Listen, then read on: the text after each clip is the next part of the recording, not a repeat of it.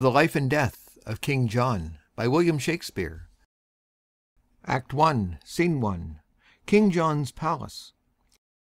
Enter King John, Queen Eleanor, Pembroke, Essex, Salisbury, and others with Chatillon. Now say, Chatillon, what would France with us? Thus, after greeting, speaks the King of France in my behaviour to the Majesty, the borrowed Majesty of England here. A strange beginning, borrowed Majesty. Silence, good mother. Hear the embassy. Philip of France, in right and true behalf of thy deceased brother, Geoffrey's son, Arthur Plantagenet, lays most lawful claim to this fair island and the territories, to Ireland, Poitiers, Anjou, Touraine, Maine, desiring thee to lay aside the sword which sways usurpingly these several titles, and put these same into young Arthur's hand, thy nephew and right royal sovereign. What follows if we disallow of this? The proud control of fierce and bloody war, to enforce these rights so forcibly withheld. Here have we war for war and blood for blood, controlment for controlment. So answer, France. Then take my king's defiance from my mouth, the farthest limit of my embassy. Bear mine to him, and so depart in peace. Be thou as lightning in the eyes of France, for ere thou canst report I will be there. The thunder of my cannon shall be heard, so hence, be thou the trumpet of our wrath and sullen presage of your own decay. An honourable conduct let him have. Pembroke, look to it. Farewell, Chatillon. Exeunt Chatillon and Pembroke. What now, my son? Have I not ever said how that ambitious Constance would not cease, till she had kindled France and all the world upon the right and party of her son? This might have been prevented and made whole with very easy arguments of love, which now the manage of two kingdoms must, with fearful bloody issue, arbitrate. Our strong possession and our right for us. Your strong possession much more than your right, or else it must go wrong with you and me. So much my conscience whispers in your ear, which none but heaven and you and I shall hear. Enter a sheriff. My liege, here is the strangest controversy that from country, to be judged by you, that e'er I heard. Shall I produce the men? Let them approach. Our abbeys and our priories shall pay this expedition's charge. Enter Robert and the bastard. What men are you? Your faithful subject, I, a gentleman born in Northamptonshire, and eldest son, as I suppose, to Robert Falconbridge, a soldier, by the honour-giving hand of Coeur de Lion knighted in the field. What art thou? The son and heir to that same Falconbridge. Is that the elder, and art thou the heir? You came not of one mother, then, it seems. Most certain of one mother, mighty king, that is well known, and, as I think, one father. But for the certain knowledge of that truth I put you all to heaven and to my mother. Of that I doubt, as all men's children may. Out on thee, rude man! Thou dost shame thy mother, and wound her honour with this diffidence. I, madam? No, I have no reason for it. That is my brother's plea, and none of mine, the which, if he can prove, pops me out at least from fair £500 a year. Heaven guard my mother's honour and my land. A good blunt fellow. Why, being younger born, doth he lay claim to thine inheritance? I know not why, except to get the land. But once he slandered me with bastardy. But whether I be as true begot or no, that still I lay upon my mother's head. But that I am as well begot, my liege, fair fall the bones that took the pains for me, compare our faces, and be judge yourself. If old Sir Robert did beget us both, and were our father and this son like him, oh, old Sir Robert, father, on my knee, I give heaven thanks I was not like to thee. Why, what a madcap hath heaven lent us here! He hath the trick of Coeur de Lion's face, the accent of his tongue affecteth him. Do you not read some tokens of my son in the large composition of this man? Mine eye hath well examined his parts, and finds them perfect, Richard. Sirrah, speak. What doth move you to claim your brother's land? Because he hath a half face like my father, With half that face would he have all my land, a half-faced groat 500 pound a year. My gracious liege, when that my father lived, your brother did employ my father much. Well, sir, by this you cannot get my land. Your tale must be how he employed my mother. And once dispatched him in an embassy to Germany, there with the emperor to treat of high affairs touching that time. The advantage of his absence took the king, and in the meantime sojourned at my father's, where how he did prevail I shame to speak, but truth is truth. Large lengths of seas and shores between my father and my mother lay, as I have heard my father speak himself, when this same lusty gentleman was got. Upon his deathbed he by will bequeathed his lands to me, and took it on his death that this my mother's son was none of his, and if he were, he came into the world full 14 weeks before the course of time. Then, good my liege, let me have what is mine, my father's land, as was my father's will. Sirrah, your brother is legitimate. Your father's wife did after wedlock bear him, and if she did play false, the fault was hers, which fault lies on the hazards of all husbands that marry wives. Tell me, how if my brother, who, as you say, took pains to get this son, had of your father claimed this son for his?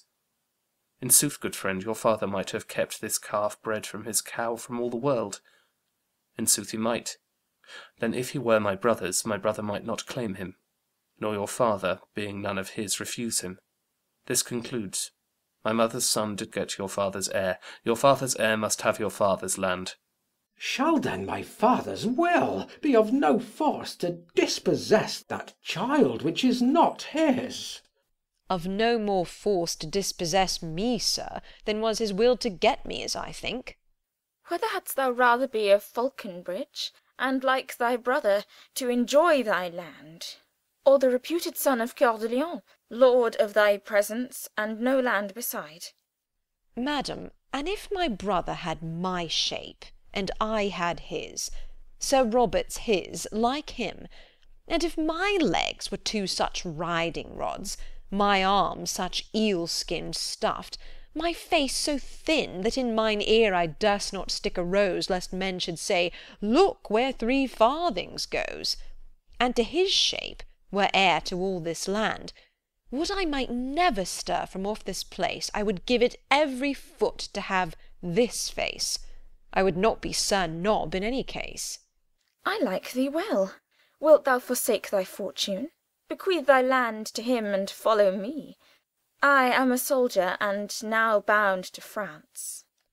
Brother, take you my land, I'll take my chance. Your face hath got 500 pound a year, yet sell your face for 5 pence, and 'tis dear. Madam, I'll follow you unto the death. Nay, I would have you go before me thither. Our country manners give our betters way. What is thy name? Philip, my liege, so is my name begun. Philip, good old Sir Robert's wife's eldest son. From henceforth bear his name whose from thou bear'st. Kneel thou down, Philip, but rise more great. Arise, Sir Richard and Plantagenet. Brother, by the mother's side, give me your hand.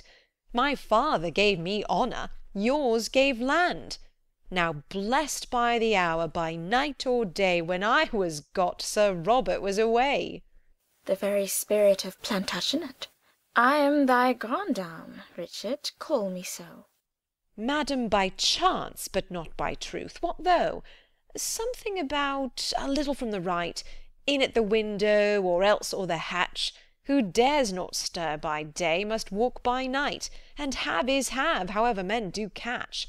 Near or far off, well won is still well shot, and I am I, howe'er I was begot. Go, Falconbridge, now hast thou thy desire. Our landless knight makes thee a landed squire. Come, madam, and come, Richard. We must speed for France, for it is more than need. Brother, adieu, good fortune come to thee, for thou wast got to the way of honesty. Exeunt all but Bastard. A foot of honour better than I was, but many a many foot of land the worse. Well, now can I make any Joan a lady? Good den, Sir Richard, God a mercy, fellow. And if his name be George, I'll call him Peter, for new-made honour doth forget men's names. 'Tis too respective and too sociable for your conversion. Now your traveller, he and his toothpick at my worship's mess, and when my nightly stomach is sufficed, why then I suck my teeth and catechize my picked man of countries. My dear sir, thus leaning on my elbow, I begin, I shall beseech you. That is question now, and then comes answer, like an Absey book. Oh, sir, says answer, at your best command, at your employment, at your service, sir. No, sir, says question, ay, sweet sir, at yours. And so, ere answer knows what question would, saving in dialogue of compliment, and talking of the Alps and Apennines, the Pyrenean and the river Po, it draws towards supper. In conclusion so. But this is worshipful society, and fits the mounting spirit like myself. For he is but a bastard to the time that doth not smack of observation.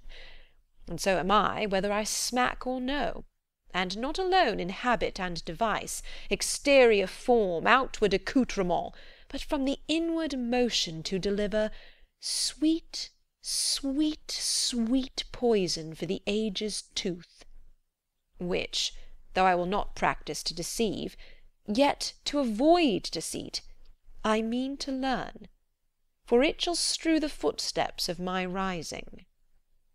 But who comes in such haste in riding robes? What woman post is this? Hath she no husband that will take pains to blow a horn before her? Enter Lady Falconbridge and Gurney. Oh me, it is my mother. How now, good lady? What brings you here to court so hastily? Where is that slave, thy brother?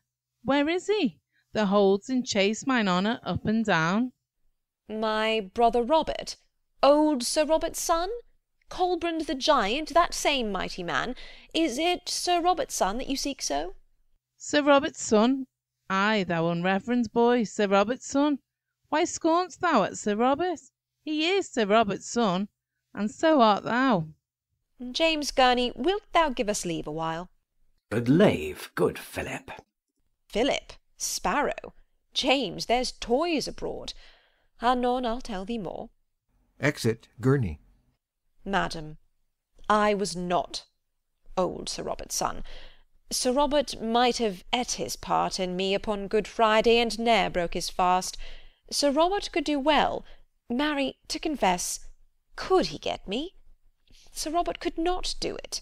We know his handiwork. Therefore, good mother, to whom am I beholding for these limbs? Sir Robert never hoped to make this leg.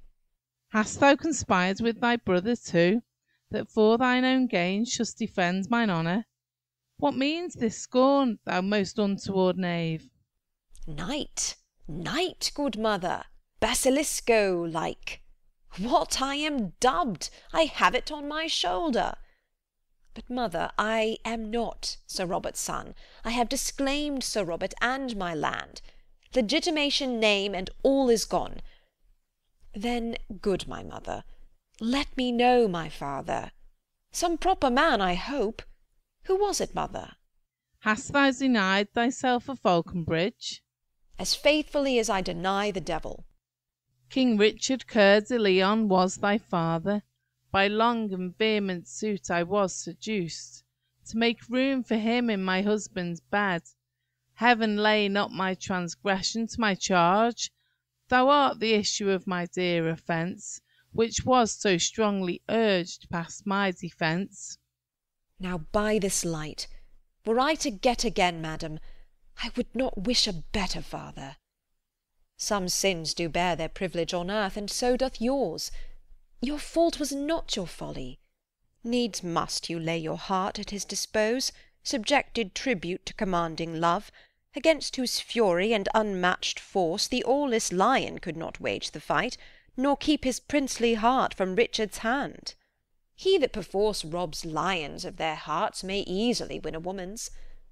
Ay, my mother, with all my heart I thank thee for my father.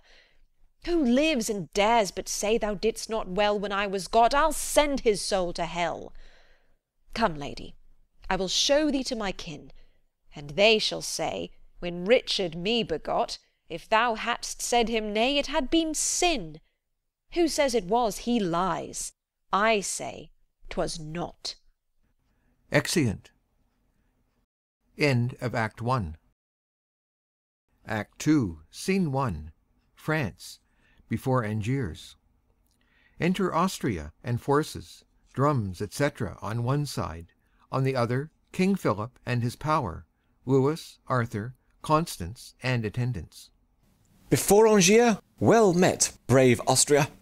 Arthur, that great forerunner of thy blood, Richard, that robbed the lion of his heart and fought the holy wars in Palestine, by this brave duke came early to his grave.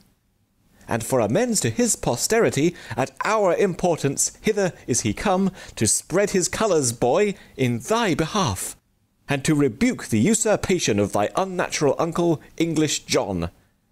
Embrace him, love him, give him welcome hither. God shall forgive you Coeur de Lion's death, the rather that you give his offspring life, shadowing their right under your wings of war. I give you welcome with a powerless hand, but with a heart full of unstained love. Welcome before the gates of Angers, Duke. A noble boy, who would not do thee right? Upon thy cheek lay I this zealous kiss, as seal to this indenture of my love, that to my home I will no more return, till Angers and the right thou hast in France, together with that pale, that white-faced shore, whose foot spurns back the ocean's roaring tides, and coops from other lands her islanders, e'en till that England, hedged in with the main, that water-walled bulwark, still secure and confident from foreign purposes, e'en till that utmost corner of the west salute thee for her king. Till then, fair boy, will I not think of home, but follow arms. Oh, take his mother's thanks, a widow's thanks, till your strong hand shall help to give him strength to make a more requital to your love. The peace of heaven is theirs that lift their swords in such a just and charitable war.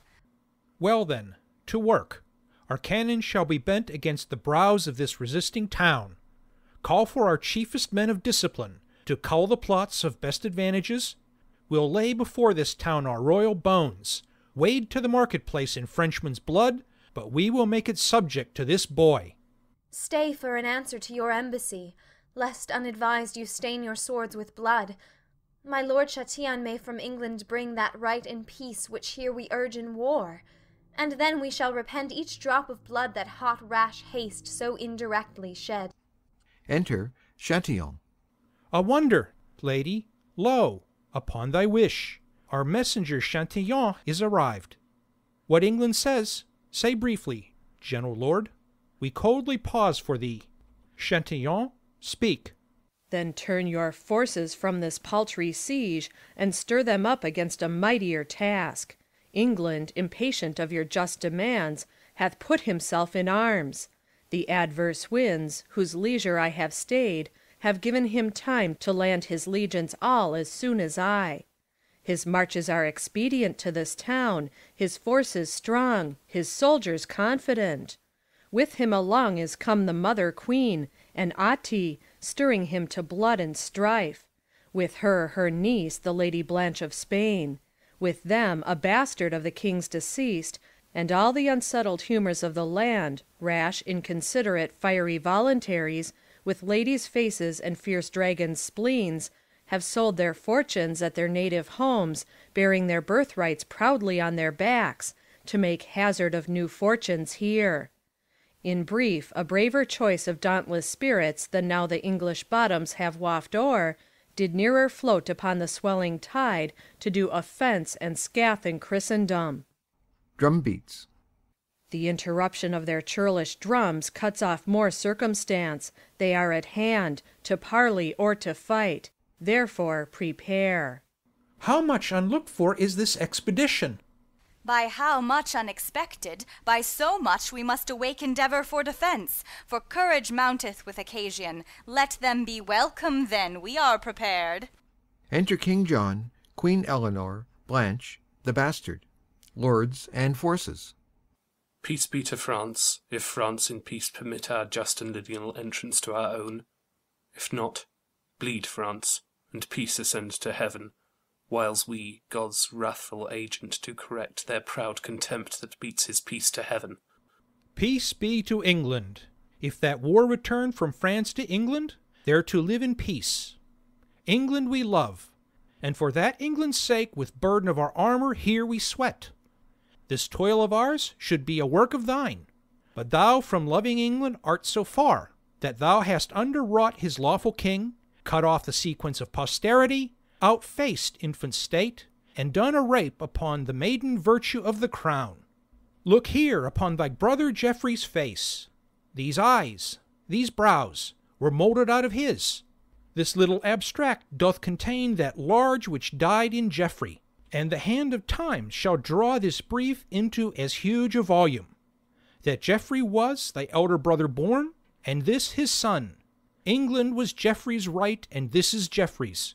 In the name of God, how comes it then that thou art called a king, when living blood doth in these temples beat, which owe the crown that thou o'ermasterest?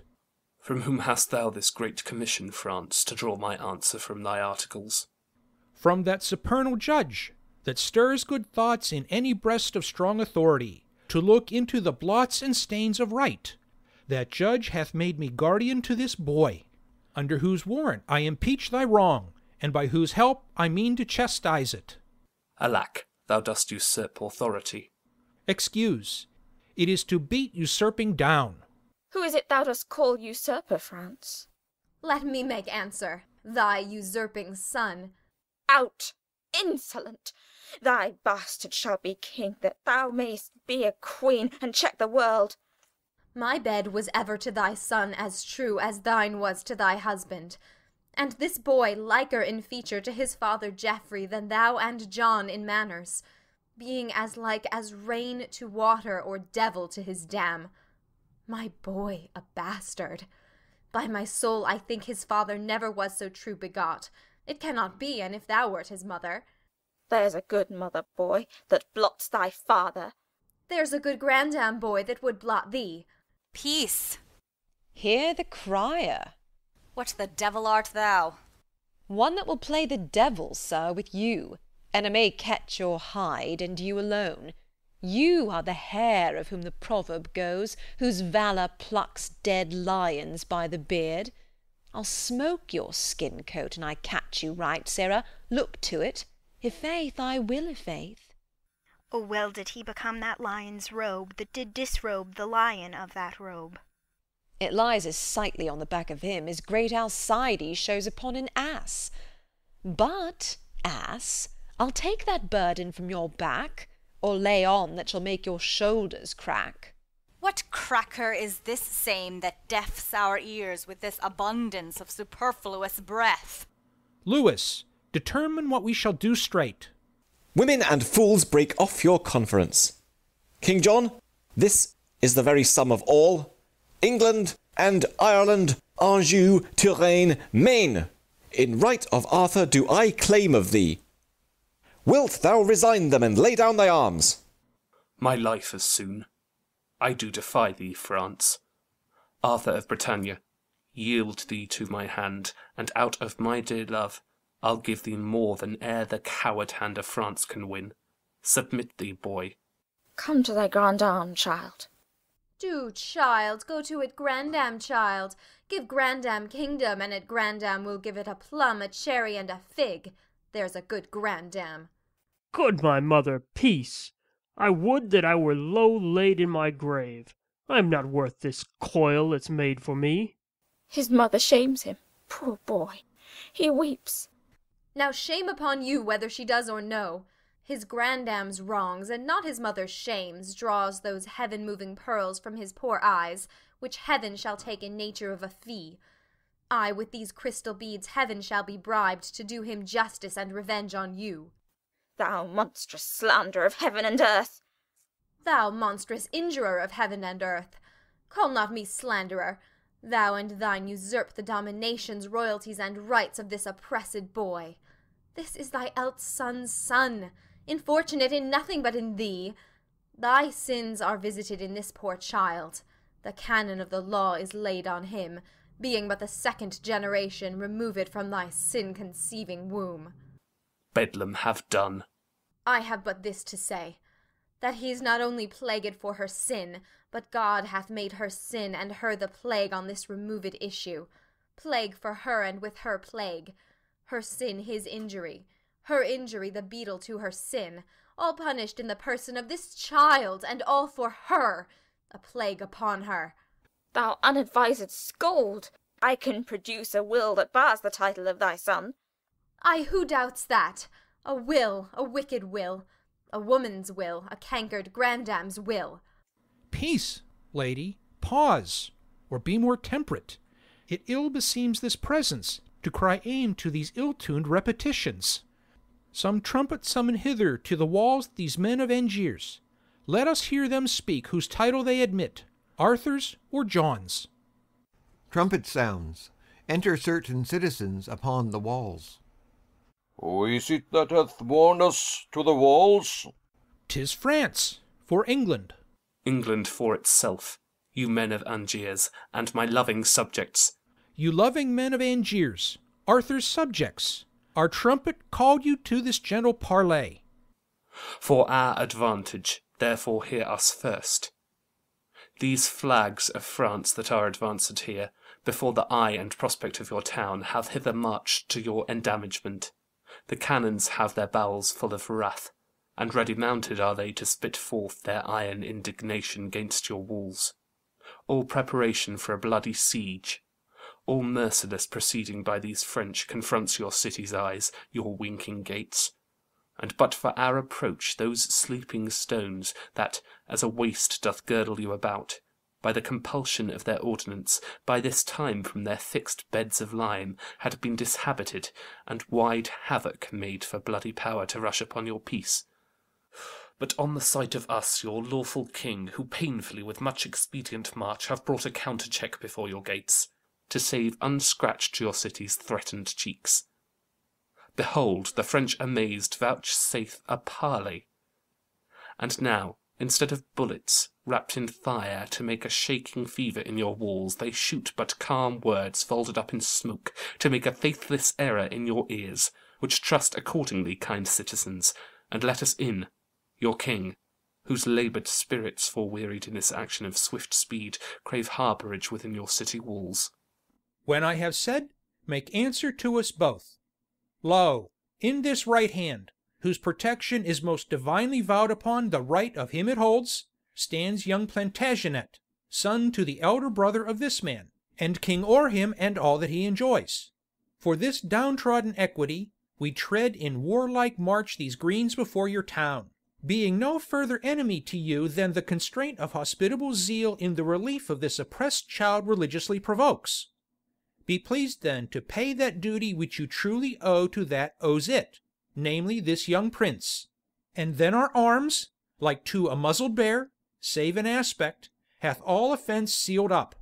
Our cannon's malice vainly shall be spent against the invulnerable clouds of heaven, and with a blessed and unvexed retire, with unhacked swords and helmets all unbruised, we will bear home that lusty blood again, which here we came to spout against your town, and leave your children, wives and you in peace. But if you fondly pass our proffered offer, 'tis not the rondeur of your old-faced walls can hide you from our messengers of war, though all these English, and their discipline, were harboured in their rude circumference. Then tell us, shall your city call us lord, in that behalf which we have challenged it? Or shall we give the signal to our rage, and stalk in blood to our possession? In brief, we are the King of England's subjects, for him, and in his right we hold this town. Acknowledge then the king, and let me in. That can we not, but he that proves the king, to him will we prove loyal. Till that time have we rammed up our gates against the world. Doth not the crown of England prove the king? And if not that, I bring you witnesses. Twice 15,000 hearts of England's breed. Bastards and else. To verify our title with their lives. As many and as well-born bloods as those. Some bastards too. Stand in his face to contradict his claim. Till you compound whose right is worthiest, we for the worthiest hold the right from both. Then God forgive the sin of all those souls, that to their everlasting residence before the dew of evening fall shall fleet in dreadful trial of our kingdom's king. Amen, amen. Mount, chevaliers, to arms! St. George, that swinged the dragon, and ere since on his horseback at mine hostess' door, teach us some fence. To Austria. Sirrah, were I at home, at your den, sirrah, with your lioness, I would set an ox head to your lion's hide, and make a monster of you. Peace no more. Oh, tremble, for ye hear the lion roar. Up higher to the plain, where we'll set forth in best appointment all our regiments. Speed, then, to take advantage of the field. It shall be so, and at the other hill command the rest to stand. God and our right. Exeunt. Here after excursions, enter the herald of France, with trumpets, to the gates. You men of Angers, open wide your gates, and let young Arthur, Duke of Bretagne, in, who by the hand of France this day has made much work for tears in many an English mother, whose sons lie scattered on the bleeding ground. Many a widow's husband grovelling lies, coldly embracing the discoloured earth, and victory with little loss doth play upon the dancing banners of the French, who are at hand, triumphantly displayed, to enter conquerors and to proclaim Arthur of Bretagne England's king and yours. Enter English herald with trumpet. Rejoice, you men of Angiers, ring your bells. King John, your king, and England's doth approach. Commander of this hot malicious day, their armours that marched hence so silver bright, hither returned all gilt with Frenchmen's blood. There stuck no plume in any English crest that is removed by a staff of France. Our colours do return in those same hands that did display them when they first marched forth. And like a troop of jolly huntsmen, come our lusty English, all with purpled hands, dyed in the dying slaughter of their foes. Open your gates, and give the victors way. Heralds, from off our towers we might behold, from first to last, the onset and retire of both your armies, whose equality by our best eyes cannot be censured. Blood hath bought blood, and blows have answered blows. Strength matched with strength, and power confronted power. Both are alike, and both alike we like. One must prove greatest. While they weigh so even, we hold our town for neither, yet for both. Re-enter King John and King Philip with their powers, severally. France, hast thou yet more blood to cast away? Say, shall the current of our right run on? Whose passage, vexed with thy impediment, shall leave his native channel and o'erswell, with course disturbed, even thy confining shores, unless thou let his silver water keep a peaceful progress to the ocean.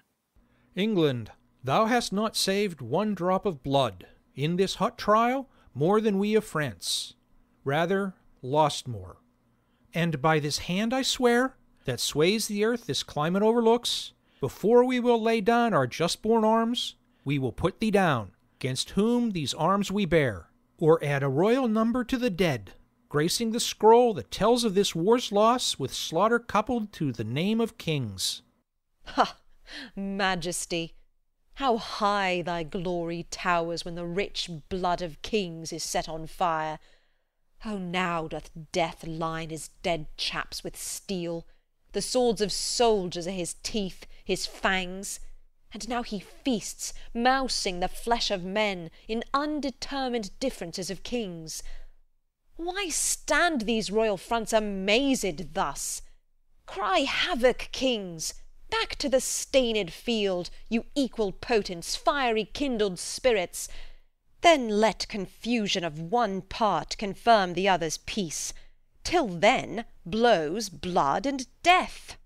Whose party do the townsmen yet admit? Speak, citizens, for England. Who's your king?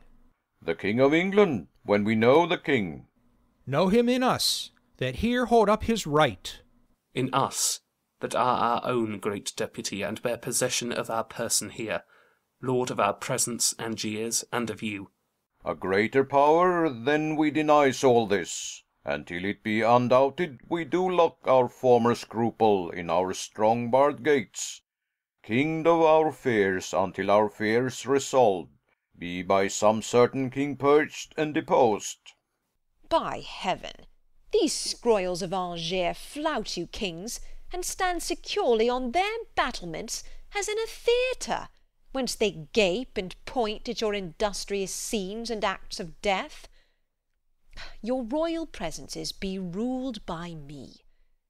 Do, like the mutines of Jerusalem, be friends awhile, and both conjointly bend your sharpest deeds of malice on this town. By east and west, let France and England mount their battering cannon charged to the mouths, till their soul-fearing clamours have brawled down the flinty ribs of this contemptuous city. I'll play incessantly upon these jades, even till unfenced desolation leave them as naked as the vulgar air. That done, dissever your united strengths, and part your mingled colours once again. Turn face to face, and bloody point to point. Then, in a moment, fortune shall cull forth out of one side her happy minion, to whom in favour she shall give the day, and kiss him with a glorious victory. How like you this wild counsel, mighty states? Smacks it not something of the policy? Now, by the sky that hangs above our heads, I like it well. France, shall we knit our powers and lay this Angiers even to the ground, then after fight who shall be king of it? And if thou hast the mettle of a king, being wronged as we are by this peevish town, turn thou the mouth of thy artillery, as we will ours, against these saucy walls. And when that we have dashed them to the ground, why then defy each other, and pell-mell make work upon ourselves, for heaven or hell. Let it be so. Say, where will you assault? We from the west will send destruction into this city's bosom. I from the north. Our thunder from the south shall rain their drift of bullets on this town. O prudent discipline, from north to south, Austria and France shoot in each other's mouth. I'll stir them to it. Come, away, away! Hear us, great kings. Vouchsafe a while to stay, and I shall show you peace and fair-faced league. Win you the city without stroke or wound. Rescue those breathing lives to die in beds, that here come sacrifices for the field. Persevere not, but hear me, mighty kings. Speak on with favour. We are bent to hear. That daughter there of Spain, the Lady Blanche, is niece to England. Look upon the years of Louis the Dauphin, and that lovely maid. If lusty love should go in quest of beauty, where should he find it fairer than in Blanche? If zealous love should go in search of virtue, where should he find it purer than in Blanche?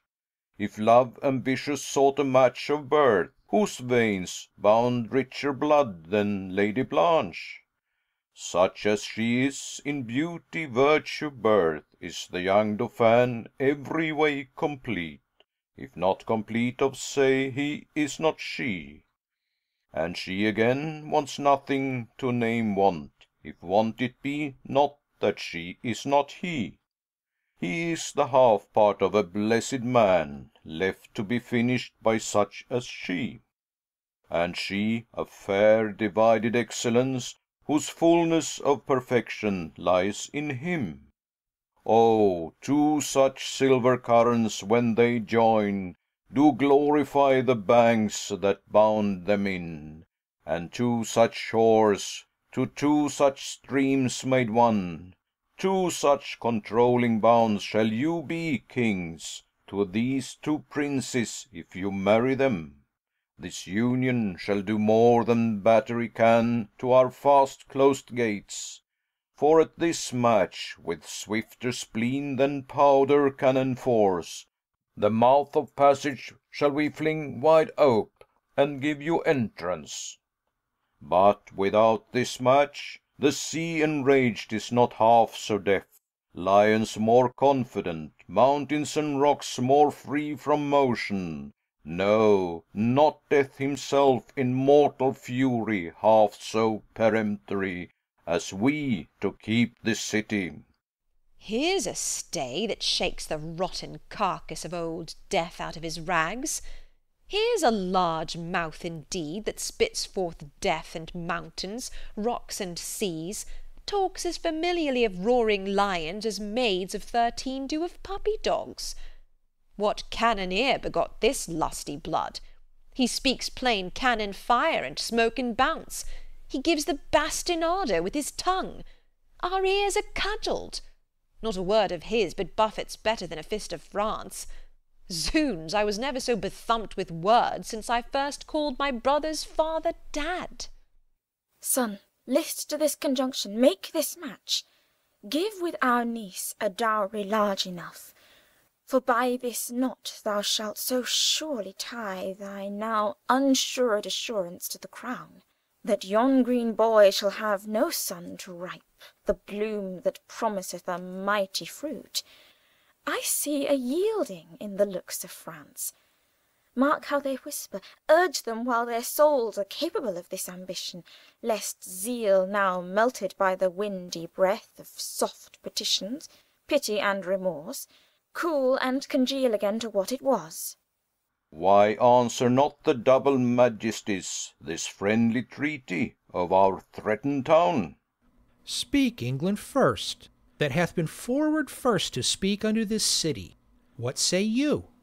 If that the Dauphin there, thy princely son, can in this book of beauty read, I love, her dowry shall weigh equal with a queen.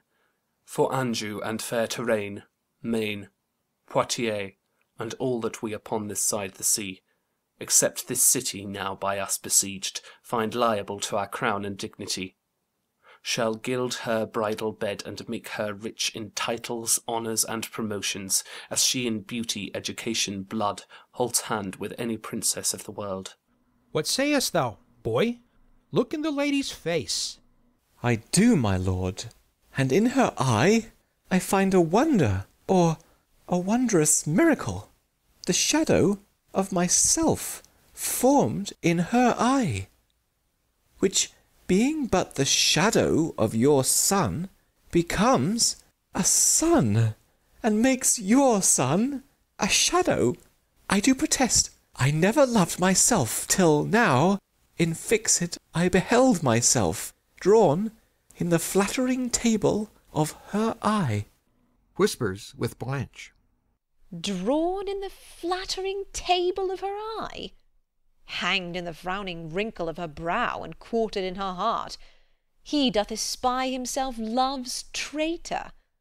This is pity now, that hanged and drawn and quartered there should be in such a love so vile a lout as he.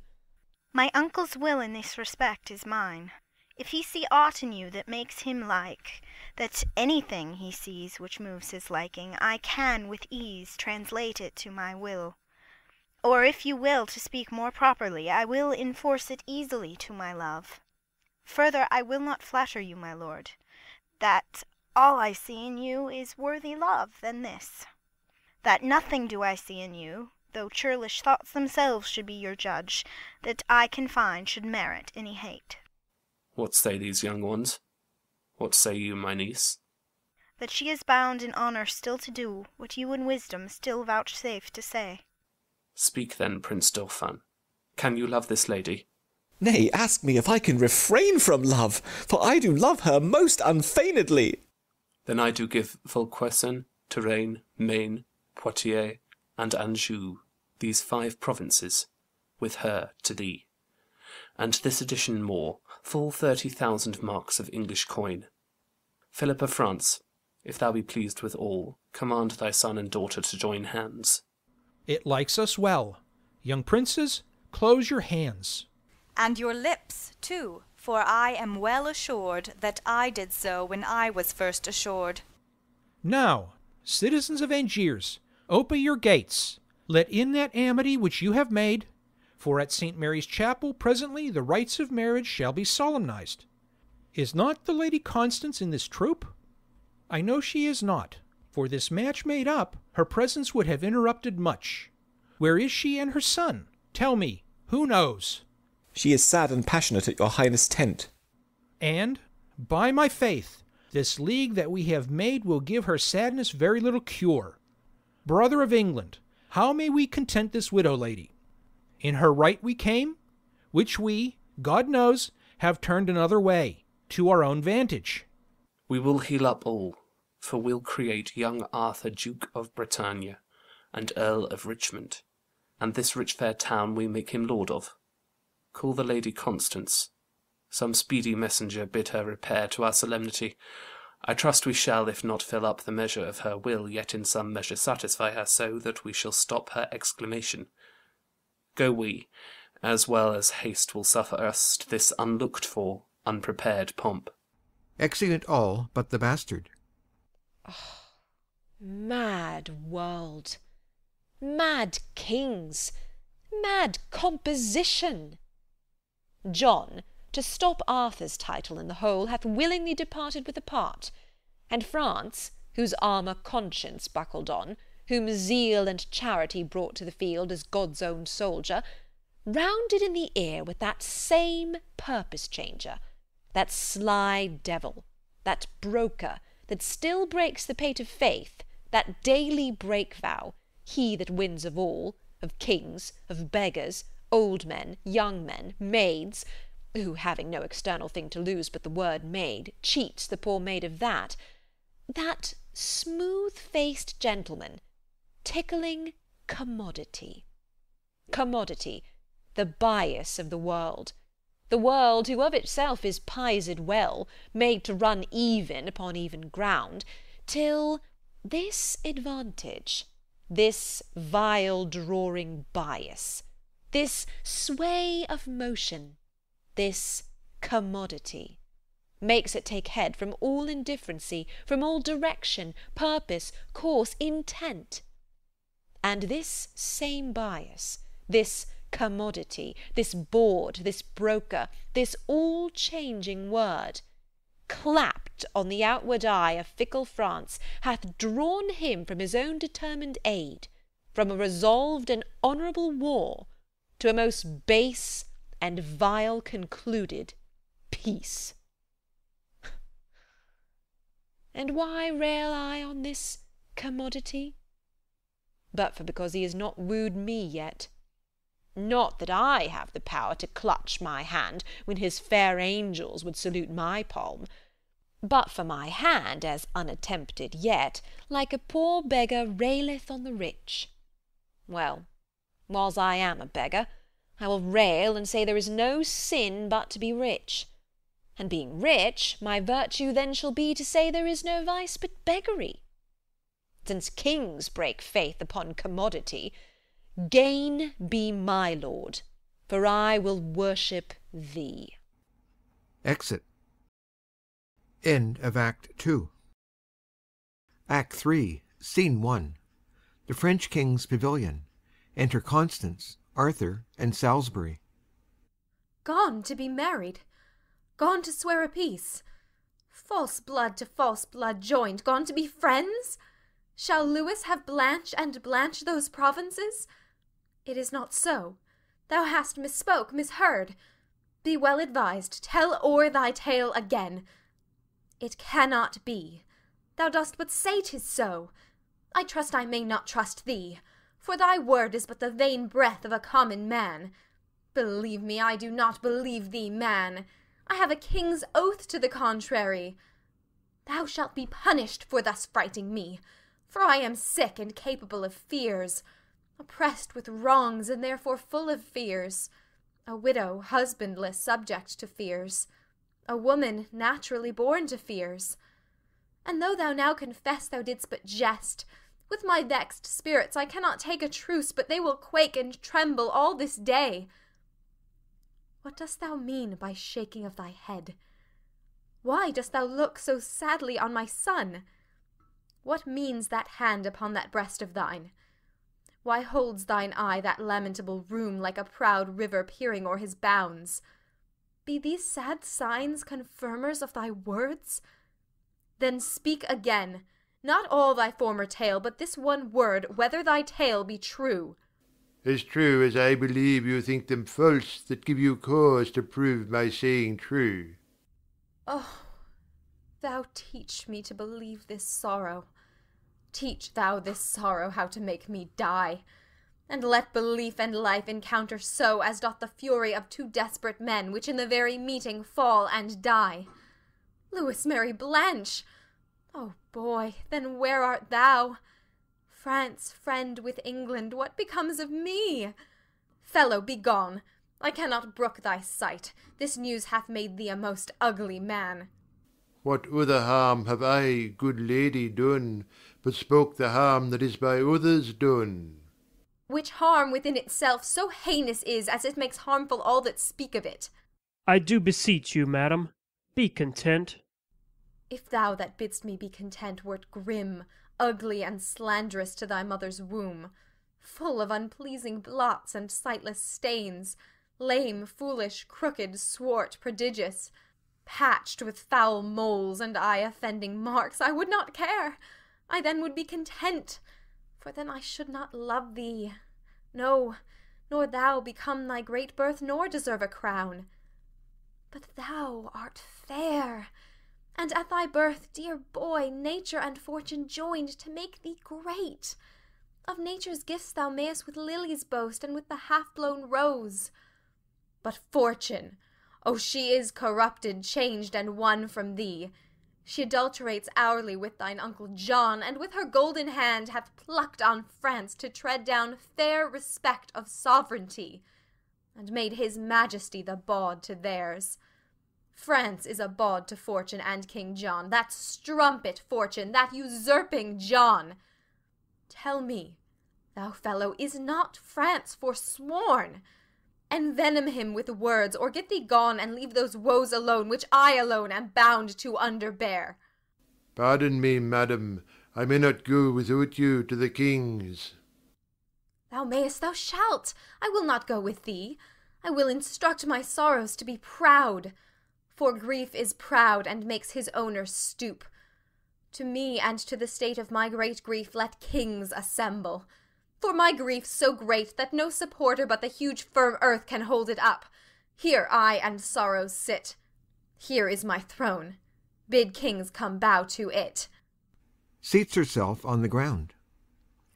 Enter King John, King Philip, Louis, Blanche, Queen Eleanor, the bastard, Austria, and attendants. 'Tis true, fair daughter, and this blessed day ever in France shall be kept festival. To solemnize this day, the glorious sun stays in his course and plays the alchemist, turning with splendor of his precious eye the meager cloddy earth to glittering gold. The yearly course that brings this day about shall never see it but a holiday. A wicked day, and not a holy day. Rising. What hath this day deserved? What hath it done that it in golden letters should be set among the high tides in the calendar? Nay, rather turn this day out of the week, this day of shame, oppression, perjury. Or if it must stand still, let wives with child pray that their burdens may not fall this day, lest that their hopes prodigiously be crossed.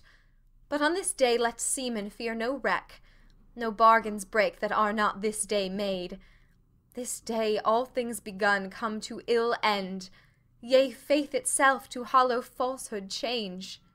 By heaven, lady, you shall have no cause to curse the fair proceedings of this day. Have I not pawned to you my majesty? You have beguiled me with a counterfeit, resembling majesty, which, being touched and tried, proves valueless. You are forsworn, forsworn. You came in arms to spill mine enemy's blood, but now in arms you strengthen it with yours. The grappling vigour and rough frown of war is cold in amity and painted peace, and our oppression hath made up this league. Arm, arm, you heavens, against these perjured kings. A widow cries, be husband to me, heavens. Let not the hours of this ungodly day wear out the day in peace, but ere sunset set armed discord twixt these perjured kings. Hear me, oh, hear me. Lady Constance, peace. War! War, no peace! Peace is to me a war. O Limoges, O Austria, thou dost shame that bloody spoil. Thou slave, thou wretch, thou coward, thou little valiant, great in villainy, thou ever strong upon the stronger side, thou fortune's champion that dost never fight but when her humorous ladyship is by to teach thee safety. Thou art perjured too, and soothest up greatness. What a fool art thou, a ramping fool, to brag and stamp and swear upon my party. Thou cold-blooded slave, hast thou not spoke like thunder on my side, been sworn my soldier, bidding me depend upon thy stars, thy fortune, and thy strength, and dost thou now fall over to my foes? Thou wear a lion's hide? Doff it for shame, and hang a calf's skin on those recreant limbs. Oh, that a man should speak these words to me. And hang a calf's skin on those recreant limbs. Thou darest not say so, villain, for thy life. And hang a calf's skin on those recreant limbs. We like not this. Thou dost forget thyself. Enter Cardinal Pandolf. Here comes the holy legate of the Pope. Hail you, anointed deputies of heaven. To thee, King John, my holy errand is. I, Pandulf of fair Milan, Cardinal, and from Pope Innocent the legate here, do in his name religiously demand why thou against the Church, our holy mother, so wilfully dost spurn and force perforce keep Stephen Langton, chosen Archbishop of Canterbury, from that holy see? This, in our forced Holy Father's name, Pope Innocent, I do demand of thee. What earthly name to interrogatories can task the free breath of a sacred king? Thou canst not, Cardinal, devise a name so slight, unworthy, and ridiculous to charge me to an answer as the Pope. Tell him this tale, and from the mouth of England add thus much more, that no Italian priest shall tithe or toll in our dominions, but as we, under heaven, our supreme head, so under him that great supremacy where we do reign, we will alone uphold without the assistance of a mortal hand. So tell the Pope. All reverence set apart to him and his usurped authority. Brother of England, you blaspheme in this. Though you and all the kings of Christendom are led so grossly by this meddling priest, dreading the curse that money may buy out, and by the merit of vile gold, dross, dust, purchase corrupted pardon of a man, who in that sale sells pardon from himself, though you and all the rest so grossly led, this juggling witchcraft with revenue cherish, yet I alone do me oppose against the Pope, and count his friends my foes. Then, by the lawful power that I have, thou shalt stand cursed and excommunicate, and blessed shall he be that doth revolt from his allegiance to an heretic, and meritorious shall that hand be called, canonized, and worshipped as a saint, that takes away by any secret course thy hateful life. Oh, lawful let it be that I have room with Rome to curse a while. Good Father Cardinal, cry thou amen to my keen curses, for without my wrong there is no tongue hath power to curse him right. There's law and warrant, lady, for my curse. And for mine too. When law can do no right, let it be lawful that law bar no wrong. Law cannot give my child his kingdom here, for he that holds his kingdom holds the law. Therefore, since law itself is perfect wrong, how can the law forbid my tongue to curse? Philip of France, on peril of a curse, let go the hand of that arch-heretic, and raise the power of France upon his head, unless he do submit himself to Rome. Look'st thou pale, France? Do not let go thy hand. Look to that, devil. lest that France repent, and by disjoining hands hell lose a soul. King Philip, listen to the cardinal. And hang a calf's skin on his recreant limbs. Well, ruffian, I must pocket up these wrongs, because your breeches best may carry them. Philip, what sayest thou to the cardinal? What should he say but as the cardinal? Bethink you, father, for the difference is purchase of a heavy curse from Rome, or the light loss of England for a friend. Forgo the easier. That's the curse of Rome. O Louis, stand fast. The devil tempts thee here in likeness of a new untrimmed bride. The Lady Constance speaks not from her faith, but from her need. Oh, if thou grant my need, which only lives but by the death of faith, that need must needs infer this principle, that faith would live again by death of need. Oh, then tread down my need, and faith mounts up. Keep my need up, and faith is trodden down. The king is moved, and answers not to this. Oh, be removed from him, and answer well. Do so, King Philip. Hang no more in doubt. Oh, hang nothing but a calf's skin, most sweet lout. I am perplexed, and know not what to say. What canst thou say, but will perplex thee more, if thou stand excommunicate and cursed? Good reverend father, make my person yours, and tell me how you would bestow yourself. This royal hand and mine are newly knit, and the conjunction of our inward souls married in league, coupled and linked together with all religious strength of sacred vows. The latest breath that gave the sound of words was deep sworn faith, peace, amity, true love between our kingdoms and our royal selves, and even before this truce, but new before, no longer than we well could wash our hands to clap this royal bargain up of peace, heaven knows, they were besmeared and overstained with slaughter's pencil, where revenge did paint the fearful difference of incensed kings. And shall these hands, so lately purged of blood, so newly joined in love, so strong in both, unyoke this seizure and this kind regret? Play fast and loose with faith, so jest with heaven, make such unconstant children of ourselves, as now again to snatch our palm from palm, unswear faith sworn, and on the marriage bed of smiling peace to march a bloody host, and make a riot on the gentle brow of truth's sincerity? Oh, holy sir, my reverend father, let it not be so. Out of your grace, devise, ordain, impose some gentle order, and then we shall be blessed to do your pleasure and continue friends. All form is formless, order orderless. Say what is opposite to England's love. Therefore, to arms! Be champion of our church, or let the church our mother breathe her curse, a mother's curse on her revolting son. France, thou mayst hold a serpent by the tongue, a chafed lion by the mortal paw, a fasting tiger safer by the tooth, then keep in peace that hand which thou dost hold. I may disjoin my hand, but not my faith. So makest thou faith an enemy to faith, and like a civil war sett'st oath to oath, thy tongue against thy tongue. Oh, let thy vow, first made to heaven, first be to heaven performed, that is, to be the champion of our church. What sins thou sworest is sworn against thyself, and may not be performed by thyself. For that which thou hast sworn to do amiss is not amiss when it is truly done. And being not done, where doing tends to ill, the truth is then most done not doing it.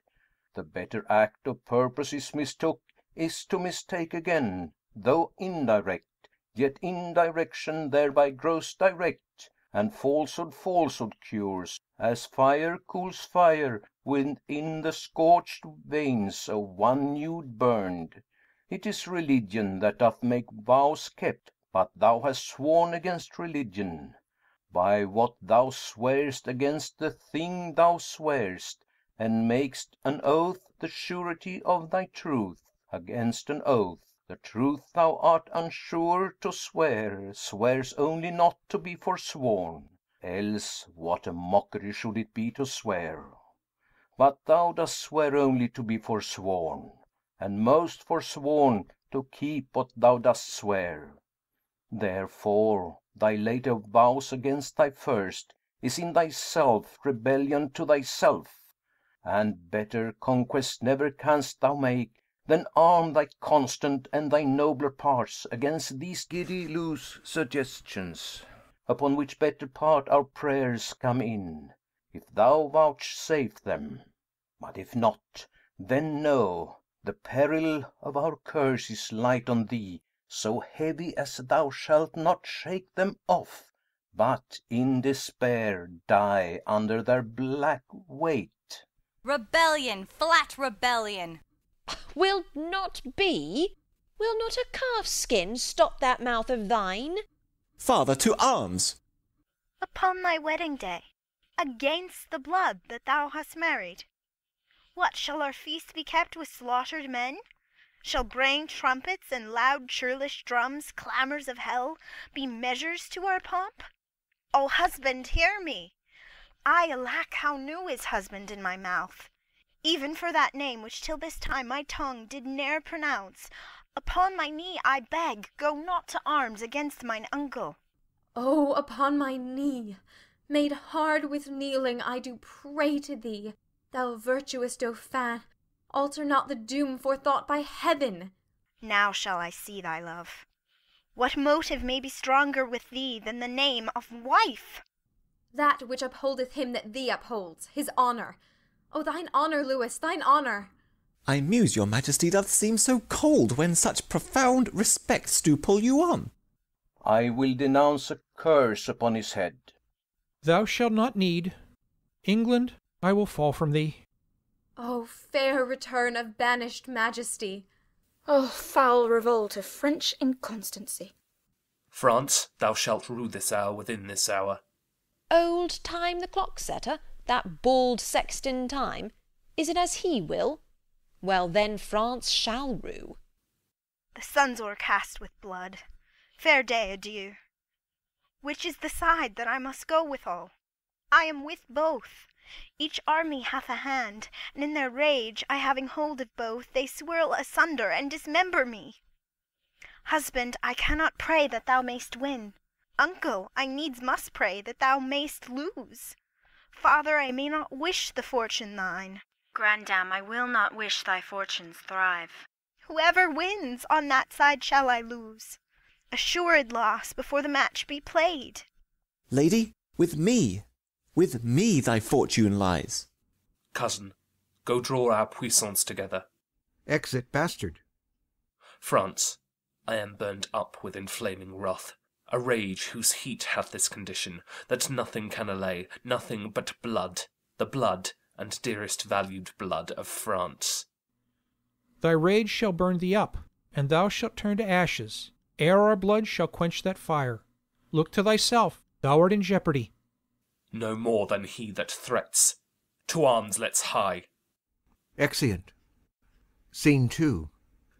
The same, plains near Angiers. Alarums, excursions. Enter the Bastard with Austria's head. Oh, now by my life this day grows wondrous hot. Some airy devil hovers in the sky and pours down mischief. Oh, Austria's head lie there while Philip breathes. Enter King John, Arthur, and Hubert. Hubert, keep this boy. Philip, make up. My mother is assailed in our tent and ta'en, I fear. My lord, I rescued her. Her highness is in safety, fear you not. But on, my liege, for very little pains will bring this labour to an happy end. Exeunt. Scene 3. The same. Alarums, excursions, retreat. Enter King John, Queen Eleanor, Arthur, the Bastard, Hubert, and lords. King John, to Queen Eleanor. So shall it be. Your grace shall stay behind, so strongly guarded. To Arthur. Cousin, look not sad. Thy grandam loves thee, and thy uncle will as dear be to thee as thy father was. Oh, this will make my mother die with grief. To the Bastard. Cousin, away for England, haste before, and ere our coming see thou shake the bags of hoarding abbots, imprisoned angels set at liberty. The fat ribs of peace must by the hungry now be fed upon. use our commission in his utmost force. Bell, book, and candle shall not drive me back, when gold and silver becks me to come on. I leave your highness. Grandam, I will pray, if ever I remember to be holy, for your fair safety. So I kiss your hand. Farewell, gentle cousin. Cos, farewell. Exit the bastard. Come hither, little kinsman. Hark, a word. Come hither, Hubert. O my gentle Hubert, we owe thee much. Within this wall of flesh there is a soul counts thee her creditor, and with advantage means to pay thy love.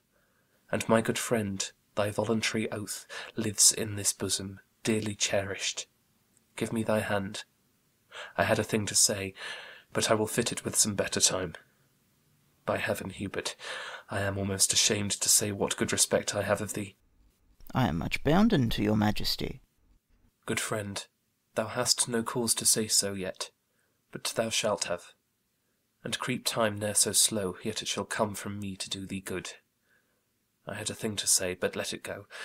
The sun is in the heaven, and the proud day, attended with the pleasures of the world, is all too wanton and too full of gauds to give me audience.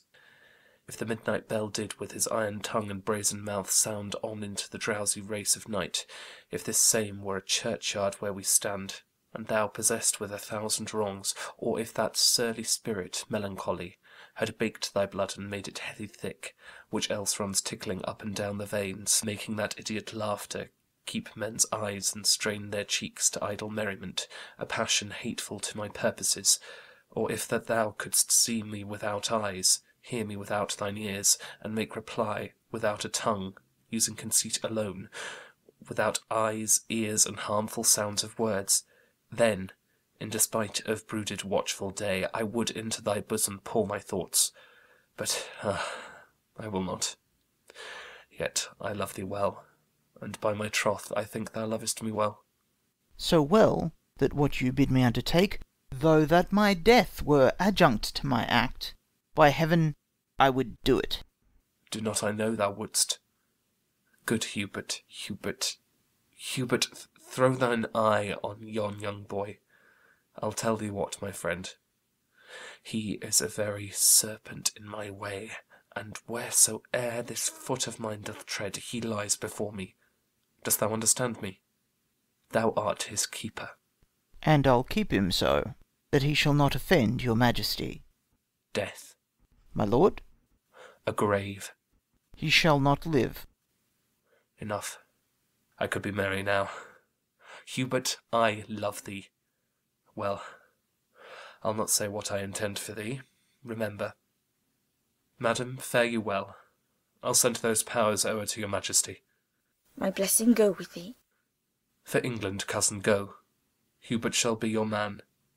Attend on you with all true duty. On, toward Calais, ho! Exeunt. Scene 4. The same, King Philip's tent. Enter King Philip, Louis, Cardinal Pandolf, and attendants. So, by a roaring tempest on the flood, a whole armada of convicted sail is scattered and disjoined from fellowship. Courage and comfort, all shall yet go well. What can go well, when we have run so ill? Are we not beaten? Is not Angiers lost? Arthur ta'en prisoner?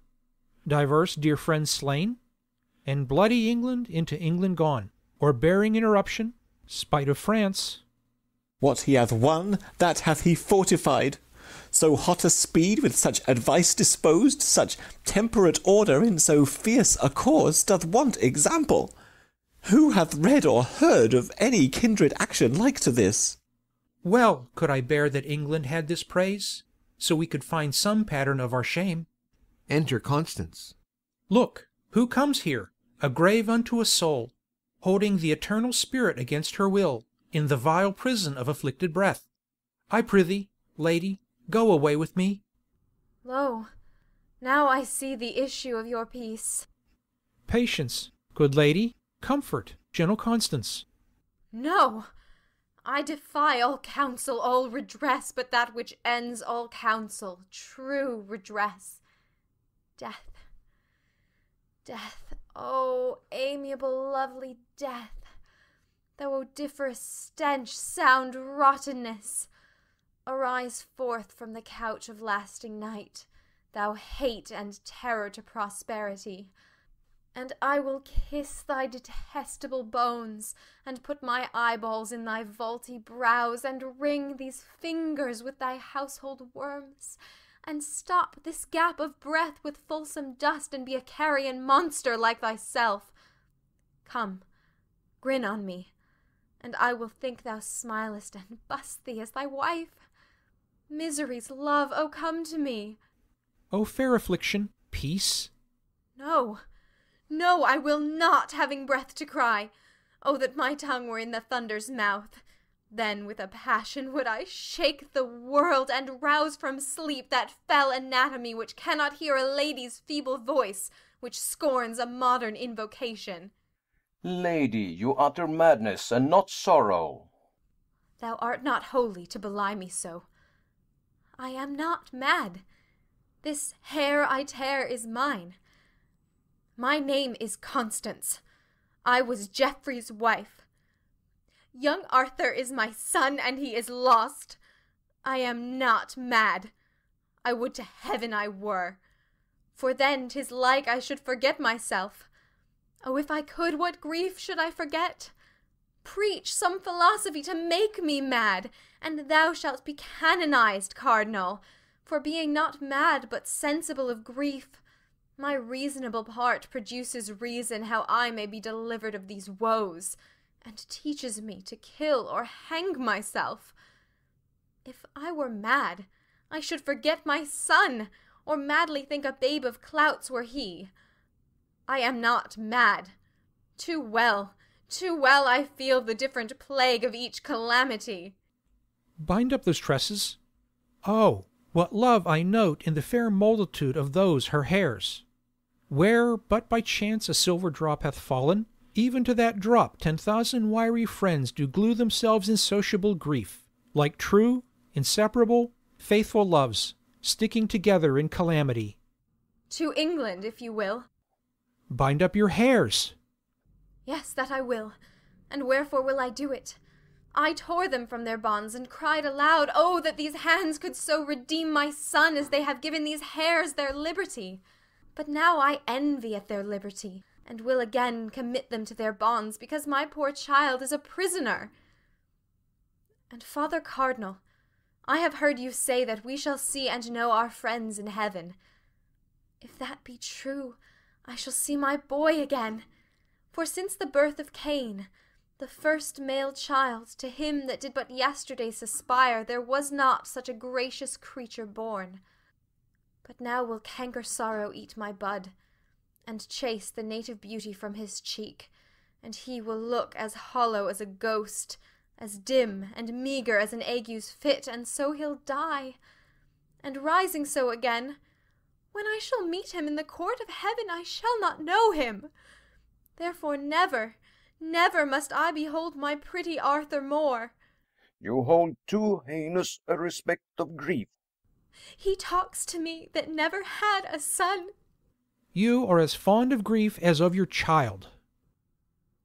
Grief fills the room up of my absent child, lies in his bed, walks up and down with me, puts on his pretty looks, repeats his words, remembers me of all his gracious parts, stuffs out his vacant garments with his form. Then have I reason to be fond of grief? Fare you well. Had you such a loss as I could give better comfort than you do. I will not keep this form upon my head when there is such disorder in my wit. O Lord, my boy, my Arthur, my fair son, my life, my joy, my food, my all the world, my widow comfort, and my sorrow's cure. Exit. I fear some outrage, and I'll follow her. Exit. There's nothing in this world can make me joy. Life is as tedious as a twice-told tale vexing the dull ear of a drowsy man. and bitter shame hath spoiled the sweet world's taste, that it yields naught but shame and bitterness. Before the curing of a strong disease, even in the instant of repair and health, the fit is strongest. Evils that take leave on their departure most of all show evil. What have you lost by losing of this day? All days of glory, joy, and happiness. If you had won it, certainly you had. No, when fortune means to men most good, she looks upon them with a threatening eye. 'Tis strange to think how much King John hath lost, in this which he accounts so clearly won. Are not you grieved that Arthur is his prisoner? As heartily as he is glad he hath him. Your mind is all as youthful as your blood. Now hear me speak with a prophetic spirit. For even the breath of what I mean to speak shall blow each dust, each straw, each little rub out of the path which shall directly lead thy foot to England's throne. And therefore mark, John hath seized Arthur, and it cannot be that whilst warm life plays in that infant's veins, the misplaced John should entertain an hour, 1 minute, nay, 1 quiet breath of rest. A sceptre snatched with an unruly hand must be as boisterously maintained as gained. And he that stands upon a slippery place makes nice of no vile hold to stay him up. That John may stand, then Arthur needs must fall. So be it, for it cannot be but so. But what shall I gain by young Arthur's fall? You, in the right of Lady Blanche your wife, may then make all the claim that Arthur did. And lose it, life and all, as Arthur did. How green you are and fresh in this old world! John lays you plots, the times conspire with you. For he that steeps his safety in true blood shall find but bloody safety and untrue.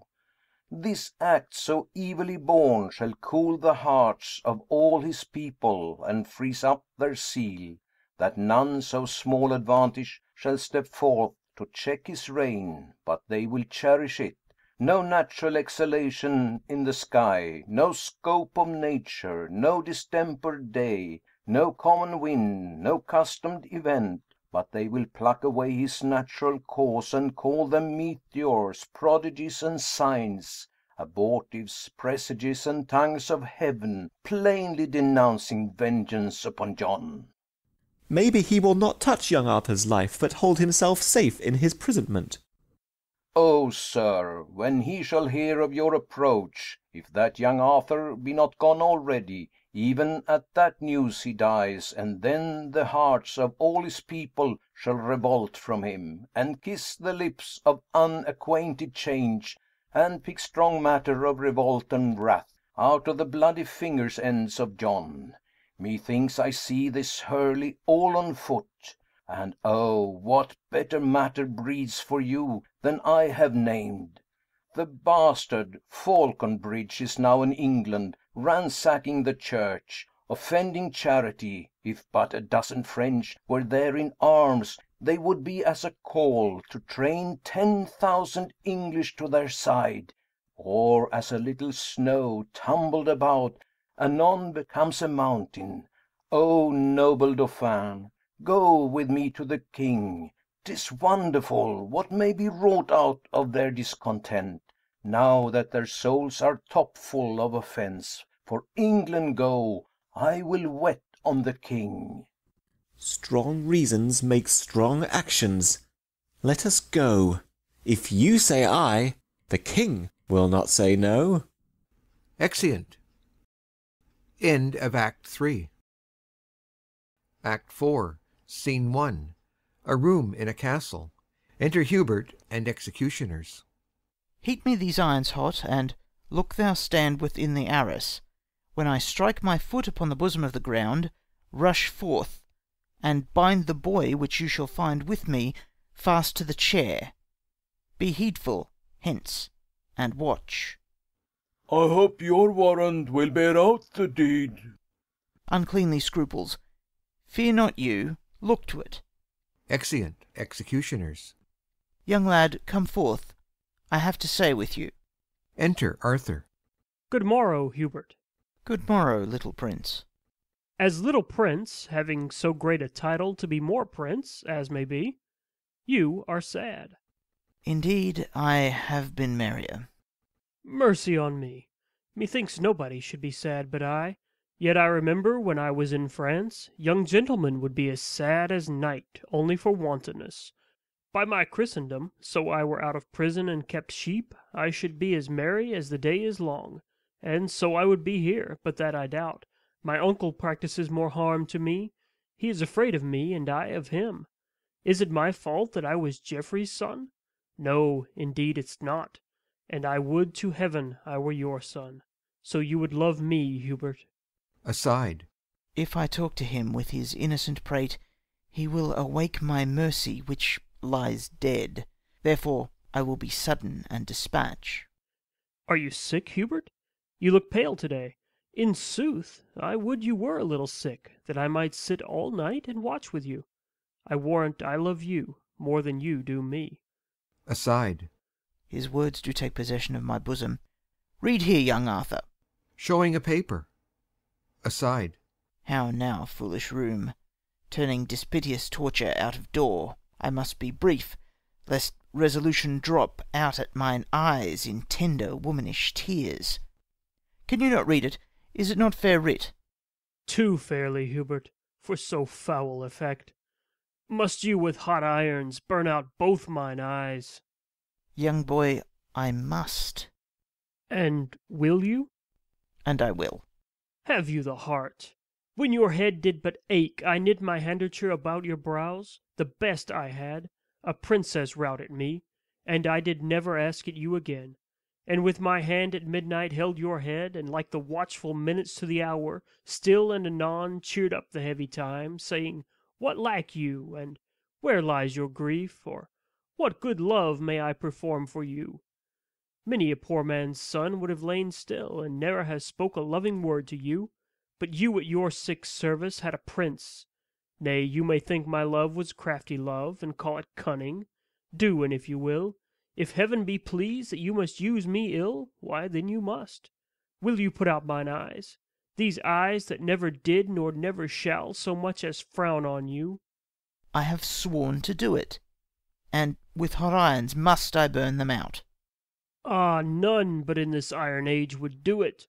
The iron of itself, though heat red hot, approaching near these eyes, would drink my tears and quench his fiery indignation, even in the matter of mine innocence. Nay, after that, consume away in rust, but for containing fire to harm mine eye. Are you more stubborn hard than hammered iron? And if an angel should have come to me and told me Hubert should put out mine eyes, I would not have believed him. No tongue but Hubert's. Come forth. Stamps. Re-enter executioners, with a cord, irons, etc. Do as I bid you do.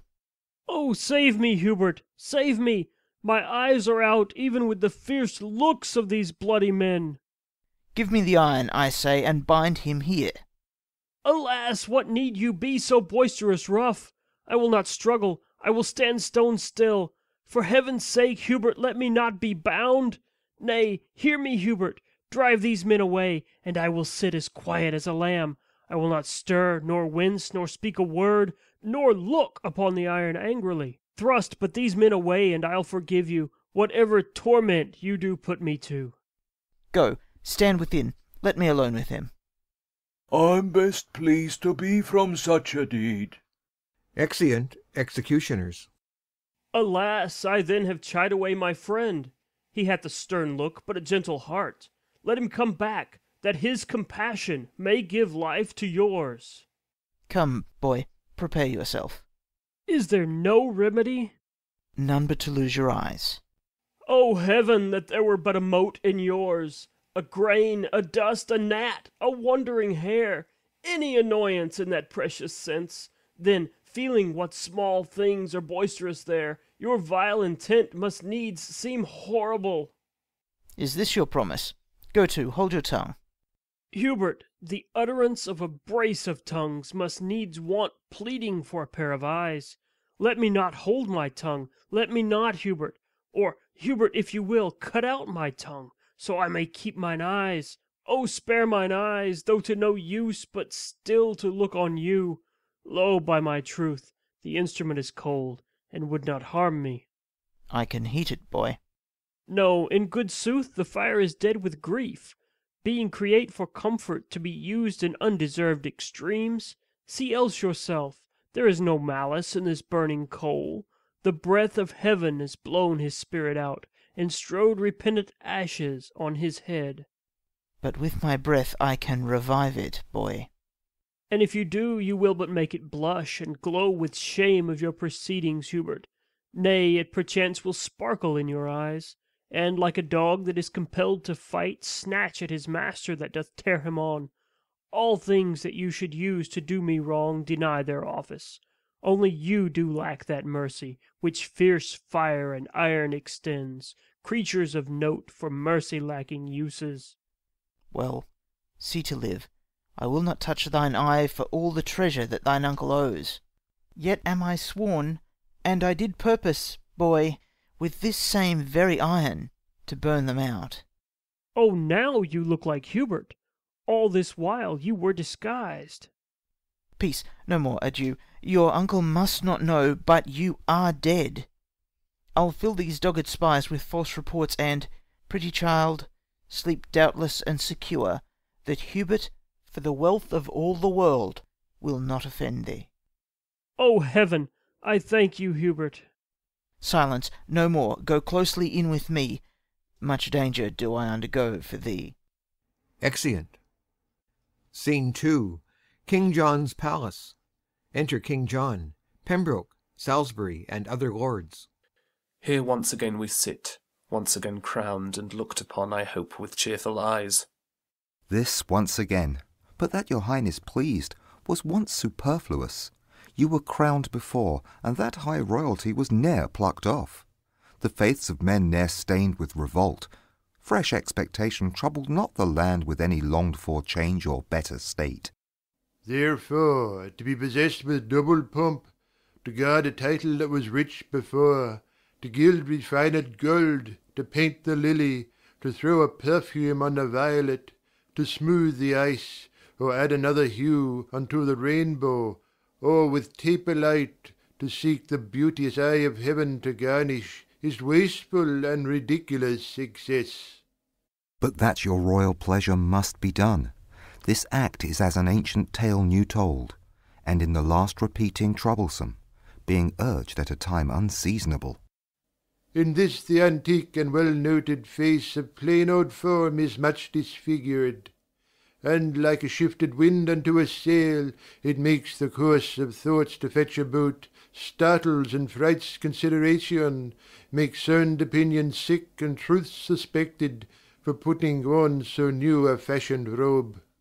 When workmen strive to do better than well, they do confound their skill in covetousness, and oftentimes excusing of a fault doth make the fault the worse by the excuse, as patches set upon a little breach discredit more in hiding of the fault than did the fault before it was so patched. To this effect, before you were new crowned, we breathed our counsel, but it pleased your highness to overbear it, and we are all well pleased, since all and every part of what we would doth make a stand at what your highness will. Some reasons of this double coronation I have possessed you with, and think them strong, and more strong than lesser is my fear I shall endue you with. Meantime but ask what you would have reformed that is not well, and well shall you perceive how willingly I will both hear and grant you your requests.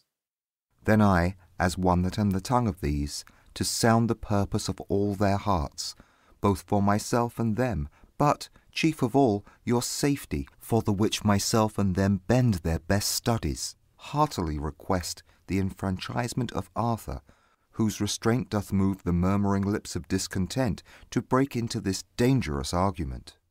If what in rest you have in right you hold, why then your fears, which, as they say, attend the steps of wrong, should move you to mew up your tender kinsman, and to choke his days with barbarous ignorance, and deny his youth the rich advantage of good exercise?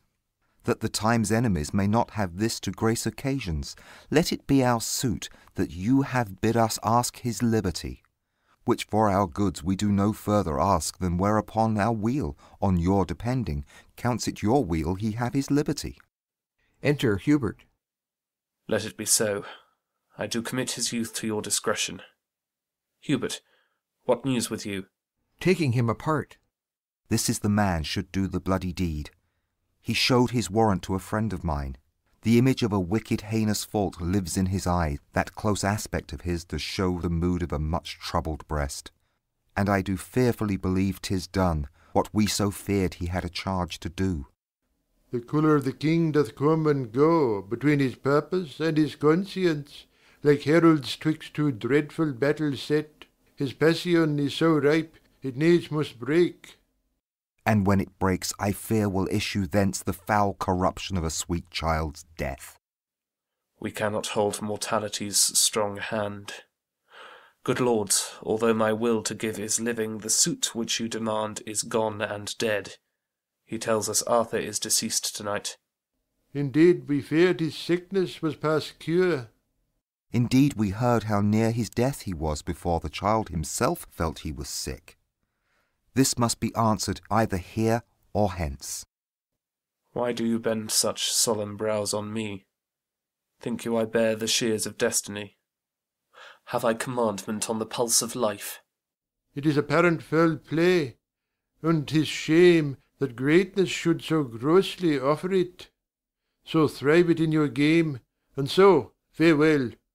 Stay yet, Lord Salisbury, I'll go with thee, and find the inheritance of this poor child, his little kingdom of a forced grave, that blood which owed the breadth of all this isle, 3 foot of it doth hold, bad word the while. This must not be thus borne, this will break out to all our sorrows, and ere long I doubt. Exeunt lords. They burn in indignation. I repent. There is no sure foundation set on blood, no certain life achieved by others' death. Enter a messenger. A fearful eye thou hast. Where is that blood that I have seen inhabit in those cheeks?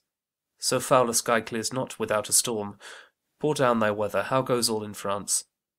From France to England, never such a power of any foreign preparation was levied in the body of a land. The copy of your speed is learned by them, for when you should be told, they do prepare.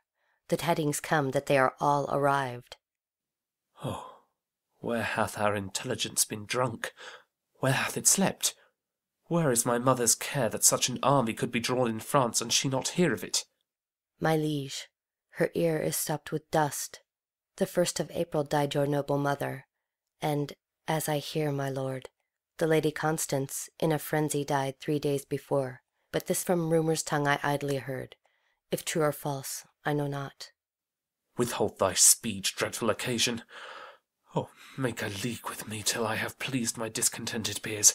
What, mother dead? How wildly then walks my estate in France! Under whose conduct came those powers of France that thou for truth givest out are landed here?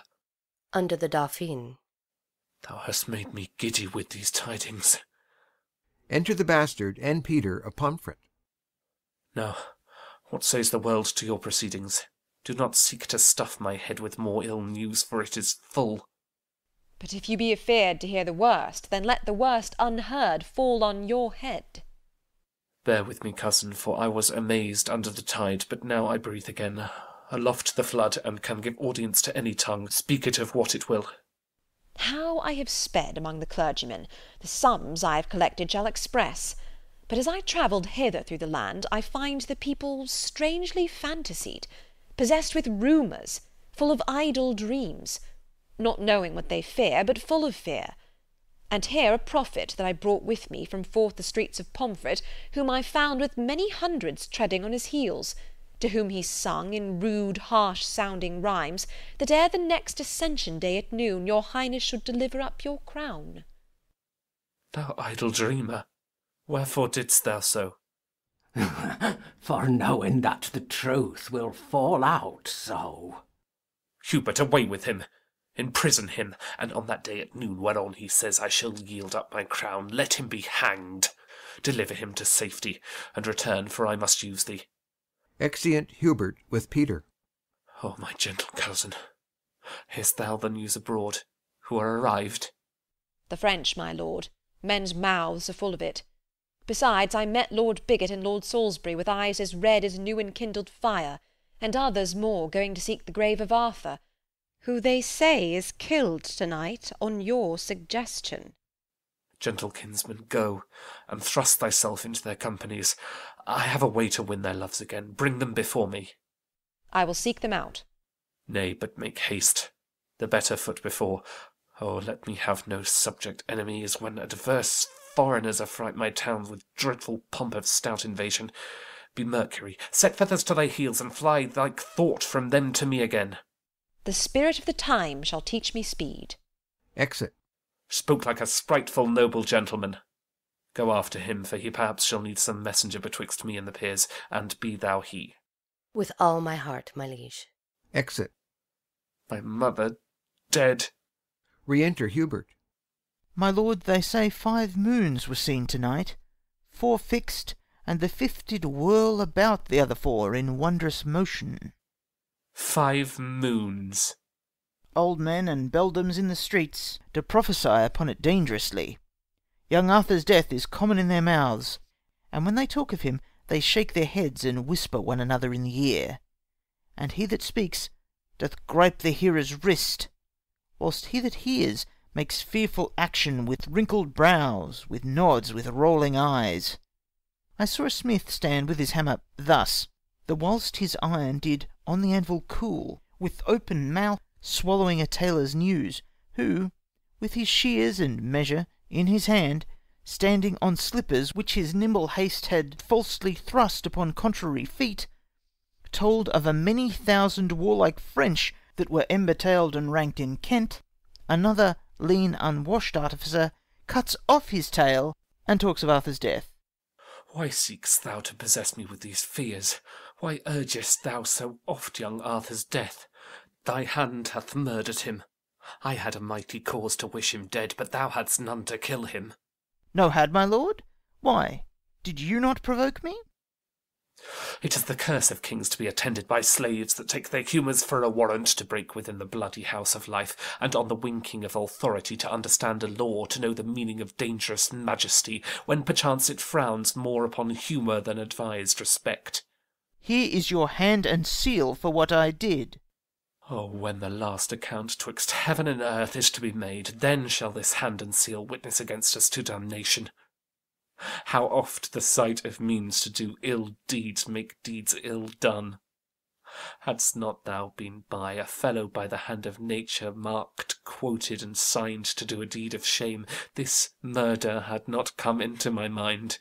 But taking note of thy abhorred aspect, finding thee fit for bloody villainy, apt, liable to be employed in danger, I faintly broke with thee of Arthur's death, and thou, to be endeared to a king, made it no conscience to destroy a prince.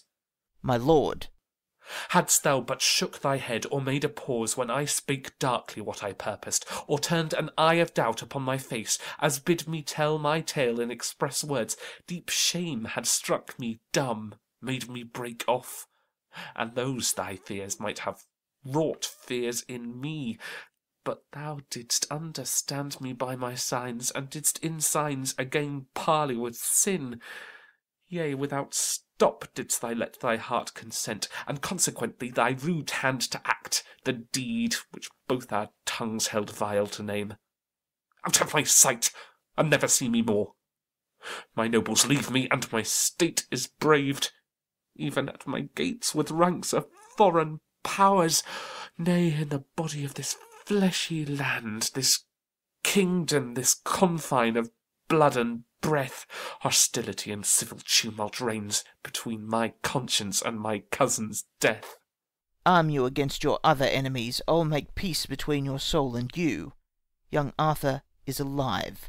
This hand of mine is yet a maiden, and an innocent hand, not painted with the crimson spots of blood. Within this bosom never entered yet the dreadful motion of a murderous thought, and you have slandered nature in my form, which, howsoever rude exteriorly, is yet the cover of a fairer mind than to be butcher of an innocent child. Doth Arthur live? Oh, hasty to the peers, throw this report on their incensed rage, and make them tame to their obedience. Forgive the comment that my passion made upon thy feature, for my rage was blind, and foul imaginary eyes of blood presented thee more hideous than thou art. Oh, answer not, but to my closet bring the angry lords with all expedient haste. I conjure thee but slowly, run more fast. Exeunt. Scene 3. Before the castle. Enter Arthur on the walls. The wall is high, and yet will I leap down. Good ground, be pitiful, and hurt me not. There's few or none do know me. If they did, this shipboy's semblance hath disguised me quite. I am afraid, and yet I'll venture it. If I get down and do not break my limbs, I'll find 1,000 shifts to get away. As good to die and go, as die and stay. Leaps down. Oh me! My uncle's spirit is in these stones. Heaven take my soul, and England keep my bones. Dies. Enter Pembroke, Salisbury, and Bigot. Lords, I will meet him at St. Edmundsbury. It is our safety, and we must embrace this gentle offer of the perilous time. Who brought that letter from the Cardinal? The Count Melun, a noble lord of France, whose private with me of the Dauphin's love is much more general than these lines import. Tomorrow morning let us meet him then. Or rather then set forward, for 'twill be 2 long days' journey, lords, or ere we meet. Enter the Bastard. Once more to-day well met, distempered lords. The king by me requests your present straight. The king hath dispossessed himself of us. We will not line his thin bestained cloak with our pure honours, nor attend the foot that leaves the print of blood where'er it walks. Return, and tell him so. We know the worst. Whate'er you think, good words, I think, were best. Our griefs, and not our manners, reason now. But there is little reason in your grief, therefore 'twere reason you had manners now. Sir, sir, impatience hath his privilege. 'Tis true, to hurt his master, no man else. This is the prison. What is he lies here? Seeing Arthur. O death made proud with pure and princely beauty, the earth had not a hole to hide this deed. Murder, as hating what himself hath done, doth lay it open to urge on revenge. Or when he doomed this beauty to a grave, found it too precious princely for a grave. Sir Richard, what think you? Have you beheld, or have you read or heard, or could you think, or do you almost think, although you see that you do see? Could thought, without this object, form such another? This is the very top, the height, the crest, or crest unto the crest, of murder's arms. This is the bloodiest shame, the wildest savagery, the vilest stroke, that ever wall-eyed wrath or staring rage presented to the tears of soft remorse. All murders past do stand excused in this, and this, so sole and so unmatchable, shall give a holiness, a purity, to the yet unbegotten sin of times, and prove a deadly bloodshed but a jest, exampled by this heinous spectacle. It is a damned and a bloody work, the graceless action of a heavy hand, if that it be the work of any hand. If that it be the work of any hand, we had a kind of light what would ensue.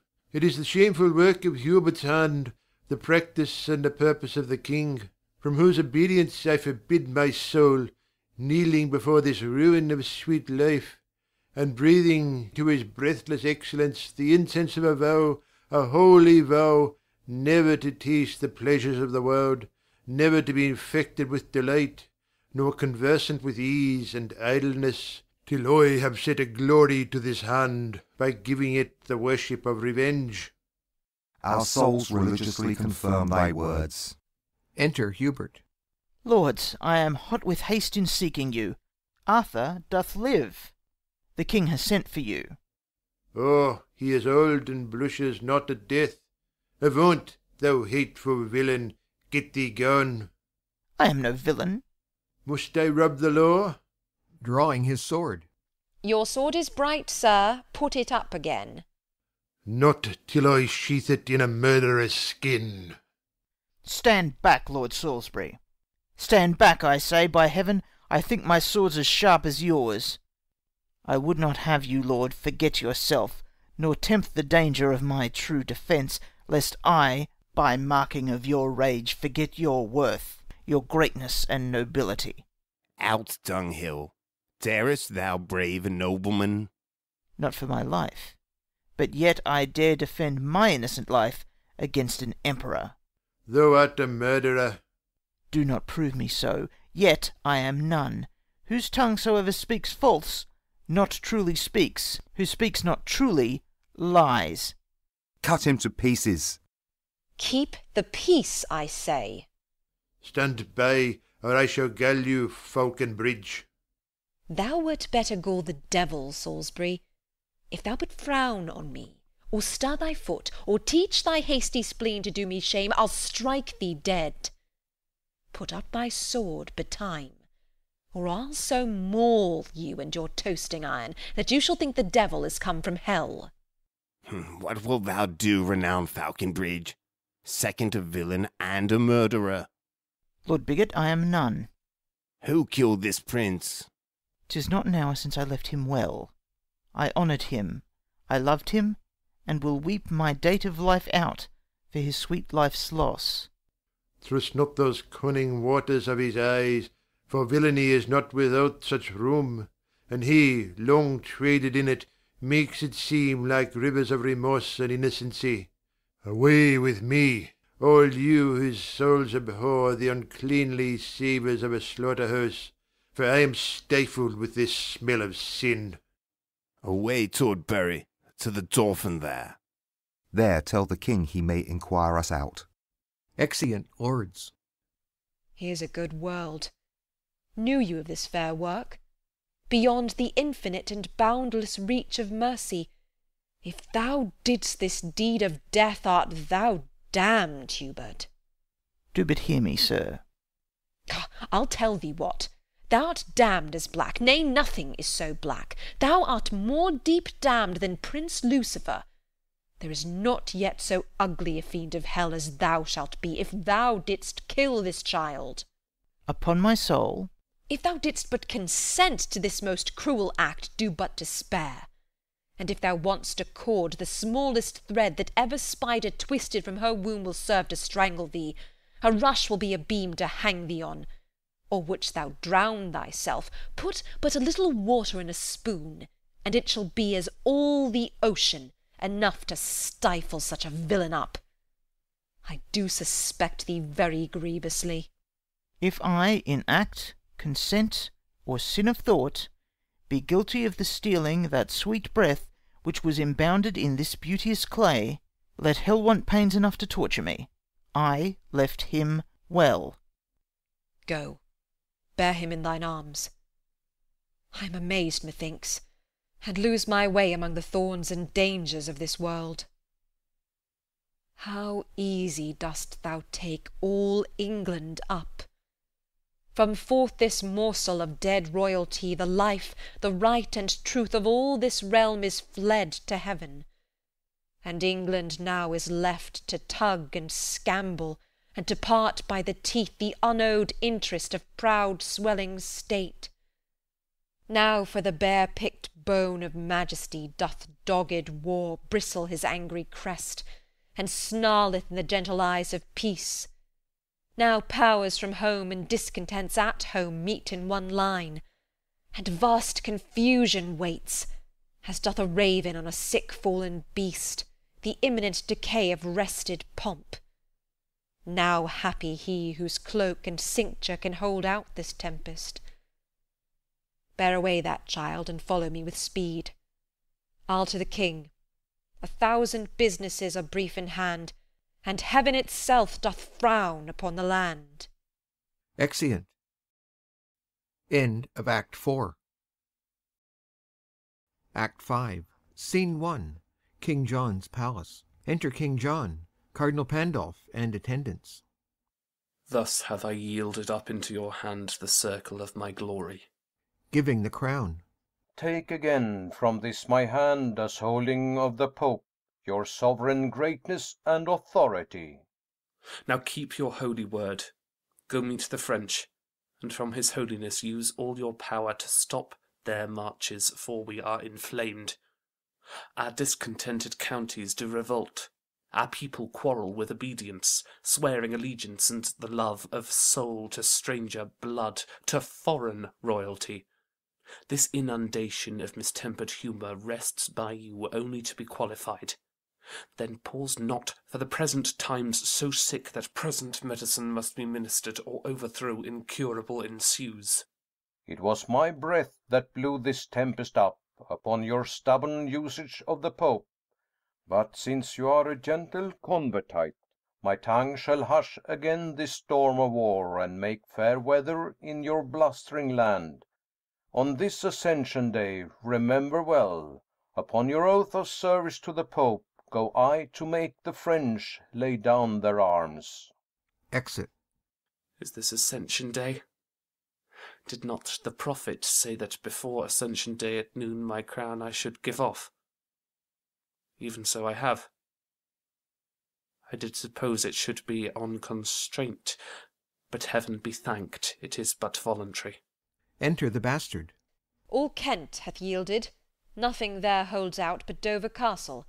London hath received, like a kind host, the Dauphin in his powers. Your nobles will not hear you, but are gone to offer service to your enemy, and wild amazement hurries up and down the little number of your doubtful friends. Would not my lords return to me again after they heard young Arthur was alive? They found him dead and cast into the streets, an empty casket, where the jewel of life by some damned hand was robbed and ta'en away. That villain Hubert told me he did live. So, on my soul, he did, for aught he knew. But wherefore do you droop? Why look you sad? Be great in act as you have been in thought. Let not the world see fear and sad distrust govern the motion of a kingly eye. Be stirring as the time. Be fire with fire. Threaten the threatener, and outface the brow of bragging horror. So shall inferior eyes, that borrow their behaviours from the great, grow great by your example, and put on the dauntless spirit of resolution. Away and glister like the god of war when he intendeth to become the field. Show boldness and aspiring confidence. What, shall they seek the lion in his den, and fright him there, and make him tremble there? Oh, let it not be said. Forage, and run to meet displeasure farther from the doors, and grapple with him ere he comes so nigh. The legate of the Pope hath been with me, and I have made a happy peace with him, and he hath promised to dismiss the powers led by the Dauphin. Oh, inglorious league! Shall we, upon the footing of our land, send fair play orders, and make compromise, insinuation, parley, and base truce to arms invasive? Shall a beardless boy, a cocker silken wanton, brave our fields, and flesh his spirit in a warlike soil, mocking the air with colours idly spread, and find no check? Let us, my liege, to arms. Perchance the cardinal cannot make your peace. Or if he do, let it at least be said they saw we had a purpose of defence. Have thou the ordering of this present time? Away then with good courage. Yet I know our party may well meet a prouder foe. Exeunt. Scene 2. Lewis' camp at St. Edmundsbury. Enter in arms Lewis, Salisbury, Melon, Pembroke, Bigot, and soldiers. My Lord Melon, let this be copied out, and keep it safe for our remembrance. Return the precedent to these lords again, that having our fair order written down, both they and we, perusing o'er these notes, may know wherefore we took the sacrament, and keep our faiths firm and inviolable. Upon our Swedes it never shall be broken, and, noble Dauphin, albeit we swear a voluntary zeal and an unurged faith to your proceedings. Yet believe me, Prince, I am not glad that such a sort of time should seek a plaster by contempt revolt, and heal the inveterate canker of one wound by making many. Oh, it grieves my soul that I must draw this metal from my side to be a widow maker. Oh, and there where honourable rescue and defence cries out upon the name of Salisbury. But such is the infection of the time, that for the health and physic of our right we cannot deal but with the very hand of stern injustice and confused wrong. And is't not pity, O my grieved friends, that we, the sons and children of this isle, were born to see so sad an hour as this, wherein we step after a stranger match upon her gentle bosom, and fill up her enemies' ranks. I must withdraw and weep upon the spot of this enforced cause, to grace the gentry of a land remote, and follow unacquainted colours here. What, here? O nation, that thou could remove, the Neptune's arms, who clipped thee about, would bear thee from the knowledge of thyself, and grapple thee unto a pagan shore, where these two Christian armies might combine the blood of malice in a vein of league, and not to spend it so unneighbourly. A noble temper dost thou show in this, and great affections wrestling in thy bosom doth make an earthquake of nobility. O what a noble combat hast thou fought between compulsion and a brave respect! Let me wipe off this honourable dew, that silverly doth progress on thy cheeks. My heart hath melted at a lady's tears, being an ordinary inundation, but this effusion of such manly drops, this shower blown up by tempest of the soul, startles mine eyes, and makes me more amazed than had I seen the vaulty top of heaven figured quite o'er with burning meteors. Lift up thy brow, renowned Salisbury, and with a great heart heave away the storm. Commend these waters to those baby eyes that never saw the giant world enraged, nor met with fortune other than at feasts, full of warm blood, of mirth, of gossiping. Come, come, for thou shalt thrust thy hand as deep into the purse of rich prosperity as Lewis himself. So noble shall you all that knit your sinews to the strength of mine. And even there, methinks, an angel spake. Enter Cardinal Pandolf. Look where the holy legate comes apace, to give us warrant from the hand of heaven, and on our actions set the name of right with holy breath. Hail, noble Prince of France! The next is this: King John hath reconciled himself to Rome. His spirit is come in, that so stood out against the holy church, the great metropolis and see of Rome. Therefore thy threatening colours now wind up, and tame the savage spirit of wild war, that like a lion fostered up at hand, it may lie gently at the foot of peace, and be no further harmful than in show. Your grace shall pardon me. I will not back. I am too high born to be propertied, to be a secondary at control, or useful serving man and instrument to any sovereign state throughout the world. Your breath first kindled the dead coal of wars between this chastised kingdom and myself, and brought in matter that should feed this fire, and now 'tis far too huge to be blown out with that same weak wind which enkindled it. You taught me how to know the face of right, acquainted me with interest to this land, yea, thrust this enterprise into my heart. And come ye now to tell me John hath made his peace with Rome? What is that peace to me? I, by the honour of my marriage bed, after young Arthur, claim this land for mine.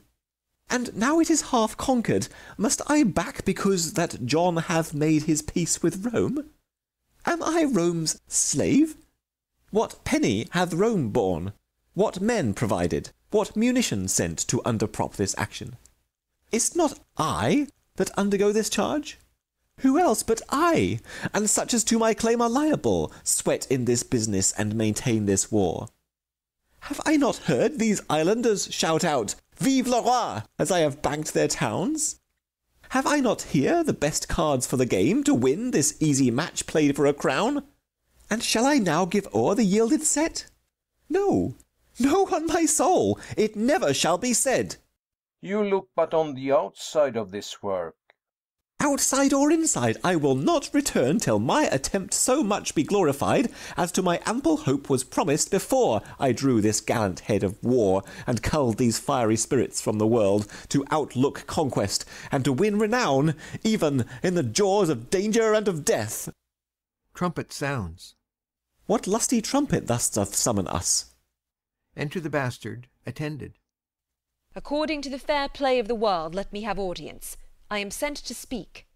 My holy lord of Milan, from the king I come, to learn how you have dealt for him.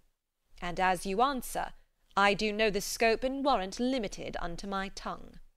The Dauphin is too wilful opposite, and will not temporize with my entreaties. He flatly says he'll not lay down his arms. By all the blood that ever fury breathed, the youth says well. Now, hear our English king, for thus his royalty doth speak in me. He is prepared, and reason too he should, this apish and unmannerly approach, this harnessed mask and unadvised revel, this unhaired sauciness and boyish troops, the king doth smile at, and is well prepared to whip this dwarfish war, these pygmy arms, from out the circle of his territories. That hand which had the strength, even at your door, to cudgel you, and make you take the hatch, to dive like buckets in concealed wells, to crouch in litter of your stable planks, to lie like pawns locked up in chests and trunks, to hug with swine, to seek sweet safety out in vaults and prisons, and to thrill and shake even at the crying of your nation's crow, thinking his voice an armed Englishman, shall that victorious hand be feebled here, that in your chambers gave you chastisement? No, no, the gallant monarch is in arms, and like an eagle o'er his airy towers to souse annoyance that comes near his nest. And you degenerate, you ingrate revolts, you bloody Neros ripping up the womb of your dear mother England, blush for shame. For your own ladies and pale-visaged maids, like Amazons, come tripping after drums, their thimbles into armed gauntlets change, their needles to lances, and their gentle hearts to fierce and bloody inclination. There end thy brave, and turn thy face in peace.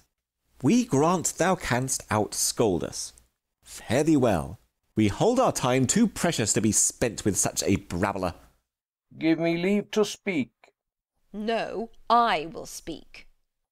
We will attend to neither. Strike up the drums, and let the tongue of war plead for our interest and our being here. Indeed, your drums being beaten will cry out, and so shall you being beaten. Do but start an echo with the clamour of thy drum, and even at hand a drum is ready braced that shall reverberate all as loud as thine. Sound but another, and another shall, as loud as thine, rattle the welkin's ear and mock the deep-mouthed thunder. For at hand, not trusting to this halting legate here, whom he hath used rather for sport than need, is warlike John, and in his forehead sits a bare-ribbed Death, whose office is this day to feast upon whole thousands of the French. Strike up our drums to find this danger out. And thou shalt find it, Dauphin, do not doubt. Exeunt. Scene 3. The field of battle. Alarums. Enter King John and Hubert. How goes the day with us? Oh, tell me, Hubert. Badly, I fear. How fares your majesty? This fever that hath troubled me so long lies heavy on me. Oh, my heart is sick. Enter a messenger. My lord, your valiant kinsman, Falconbridge, desires your majesty to leave the field, and send him word by me which way you go. Tell him towards Swinstead, to the abbey there. Be of good comfort, for the great supply that was expected by the Dauphin here are wrecked 3 nights ago on Goodwin Sands. This news was brought to Richard, but even now the French fight coldly and retire themselves. Ay me, This tyrant fever burns me up, and will not let me welcome this good news. Set on towards Swinstead, to my litter straight. Weakness possesseth me, and I am faint. Exeunt. Scene 4. Another part of the field. Enter Salisbury, Pembroke, and Bigot. I did not think the king so stored with friends. Up once again, put spirit in the French. If they miscarry, we miscarry too. That misbegotten devil, Falconbridge, in spite of spite, alone upholds the day. They say King John sore sick hath left the field. Enter Melon, wounded. Lead me to the revolts of England here. When we were happy, we had other names. It is the Count Melon. Wounded to death. Fly, noble English, you are bought and sold. Unthread the rude eye of rebellion, and welcome home again discarded faith. Seek out King John and fall before his feet. For if the French be lords of this loud day, he means to recompense the pains you take by cutting off your heads. Thus hath he sworn, and I with him, and many more with me, upon the altar at St. Edmundsbury, even on that altar where we swore to you dear amity and everlasting love. May this be possible? May this be true? Have I not hideous death within my view, retaining but a quantity of life which bleeds away, even as a form of wax resolveth from his figure against the fire? What in the world should make me now deceive, since I must lose the use of all deceit? Why should I then be false, since it is true that I must die here and live hence by truth? I say again, if Louis do win the day, he is forsworn, if e'er those eyes of yours behold another day break in the east. But even this night, whose black contagious breath already smokes about the burning crest of the old, feeble, and day-wearied sun, even this ill night, your breathing shall expire, paying the fine of rated treachery, even with the treacherous fine of all your lives, if Louis by your assistance win the day. Command me to warn you but with your king, the love of him, and this respect besides, for that my grandsire was an Englishman, awakes my conscience to confess all this. In lieu whereof, I pray you, bear me hence from forth the noise and rumour of the field, where I may think the remnant of my thoughts in peace, and part this body and my soul with contemplation and devout desires. We do believe thee, and beshrew my soul, but I do love the favour and the form of this most fair occasion, by the which we will untread the steps of damned flight, and like a bated and retired flood, leaving our rankness and irregular course, stoop low within those bones we have overlooked, and cabby run on in obedience, even to our Ossian, to our great King John. My arms shall give thee help to bear thee hence, for I do see the cruel pangs of death right in thine eye. Away, my friends, new flight, and happy newness that intends old right. Exeunt, leading off Melon. Scene 5. The French camp. Enter Lewis and his train. The sun of heaven methought was loath to set, but stayed and made the western welkin blush, when English measure backward their own ground in faint retire. Oh, bravely came we off, when with a volley of our needless shot, after such bloody toil we bid good night, and wound our tattering colours clearly up, last in the field, and almost lords of it. Enter a messenger. Where is my prince, the Dauphin? Here, what news? The Count Molin is slain. The English lords by his persuasion are again fallen off, and your supply, which you have wished so long, are cast away and sunk on Goodwin sands. Ah, foul shrewd news. Beshrew thy very heart. I did not think to be so sad to-night as this hath made me. Who was he that said King John did fly an hour or two before the stumbling knight did part our weary powers? Whoever spoke it, it is true, my lord. Well, keep good quarter, and good care to-night. The day shall not be up so soon as I, to try the fair adventure of to-morrow. Exeunt. Scene 6. An open place in the neighbourhood of Swinstead Abbey. Enter the Bastard and Hubert, severally. Who's there? Speak ho! Speak quickly, or I shoot. A friend. What art thou? Of the part of England. Whither dost thou go? What's that to thee? Why may I not demand of thine affairs, as well as thou of mine? Hubert, I think. Thou hast a perfect thought. I will upon all hazards well believe thou art my friend, that knowest my tongue so well. Who art thou? Who thou wilt. And if thou please, thou mayst befriend me so much as to think I come one way of the Plantagenets.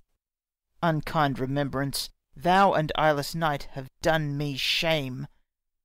Brave soldier, pardon me, that any accent breaking from thy tongue should scape the true acquaintance of mine ear.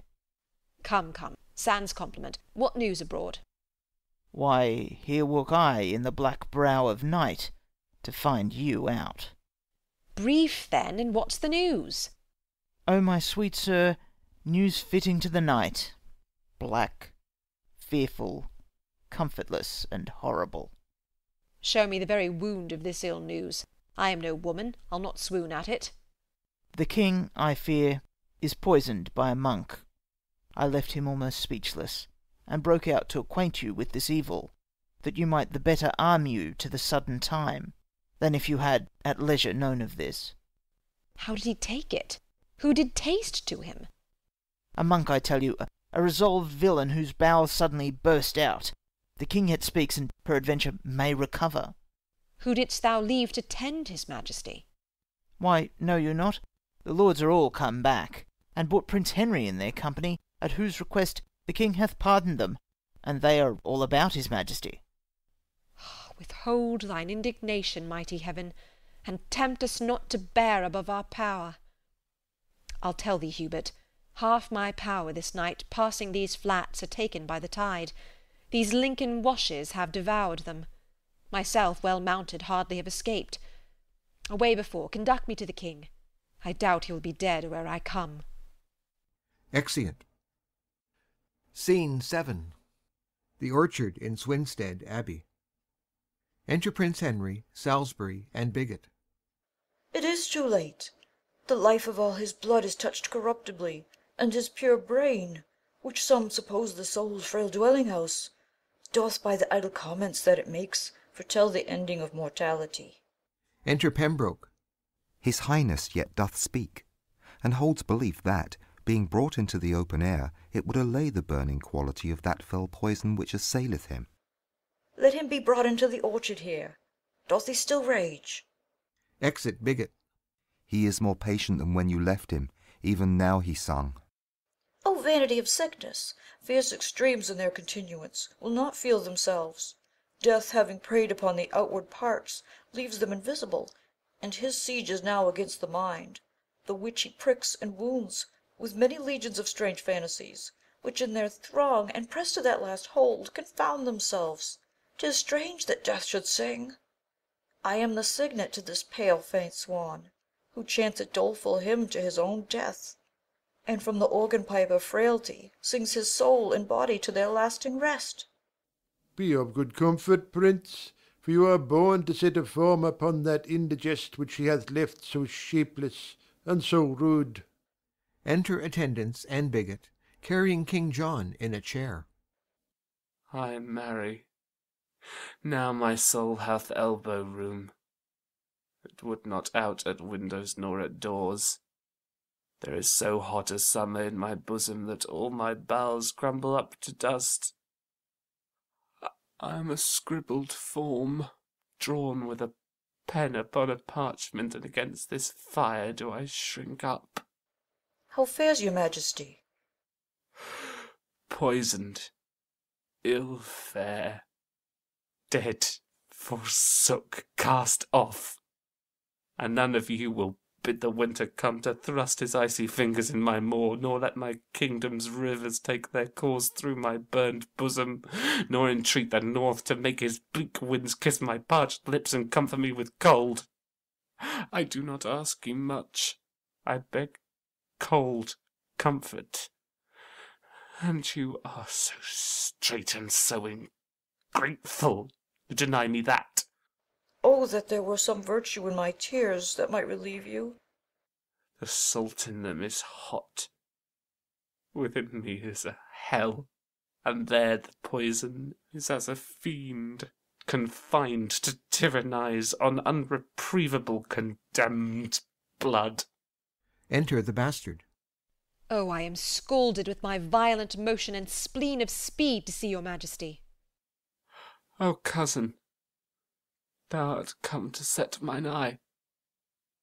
The tackle of my heart is cracked and burnt, and all the shrouds wherewith my life should sail are turned to one thread, one little hair. My heart hath one poor string to stay it by, which holds but till thy news be uttered. And then all this thou seest is but a clod, and module of confounded royalty. The Dauphin is preparing hitherward, where heaven he knows how we shall answer him. For in a night the best part of my power, his eye upon advantage did remove, were in the washes all unwarily devoured by the unexpected flood. King John dies. You breathe this dead news in as dead an ear. My liege, my lord, but now a king, now thus. Even so must I run on, and even so stop. What surety of the world, what hope, what stay, when this was now a king, and now is clay? Art thou gone so? I do but stay behind to do the office for thee of revenge, and then my soul shall wait on thee to heaven, as it on earth hath been thy servant still. Now, you stars that move in your right spheres, where be your powers? Show now your mended faiths, and instantly return with me again, to push destruction and perpetual shame out of the weak door of our fainting land. Straight let us seek, or straight we shall be sought. The Dauphin rages at our very heels. It seems you know not, then, so much as we. The Cardinal Pandulf is within at rest, who half an hour since came from the Dauphin, and brings from him such offers of our peace as we with honour and respect may take, with purpose presently to leave this war. He will the rather do it when he sees ourselves well sinewed to our defence. Nay, it is in a manner done already. For many carriages he hath dispatched to the seaside, and put his cause and quarrel to the disposing of the Cardinal, with whom yourself, myself, and other lords, if you think meet, this afternoon will post to consummate this business happily. Let it be so. And you, my noble prince, with other princes that may best be spared, shall wait upon your father's funeral. At Worcester must his body be interred, for so he willed it.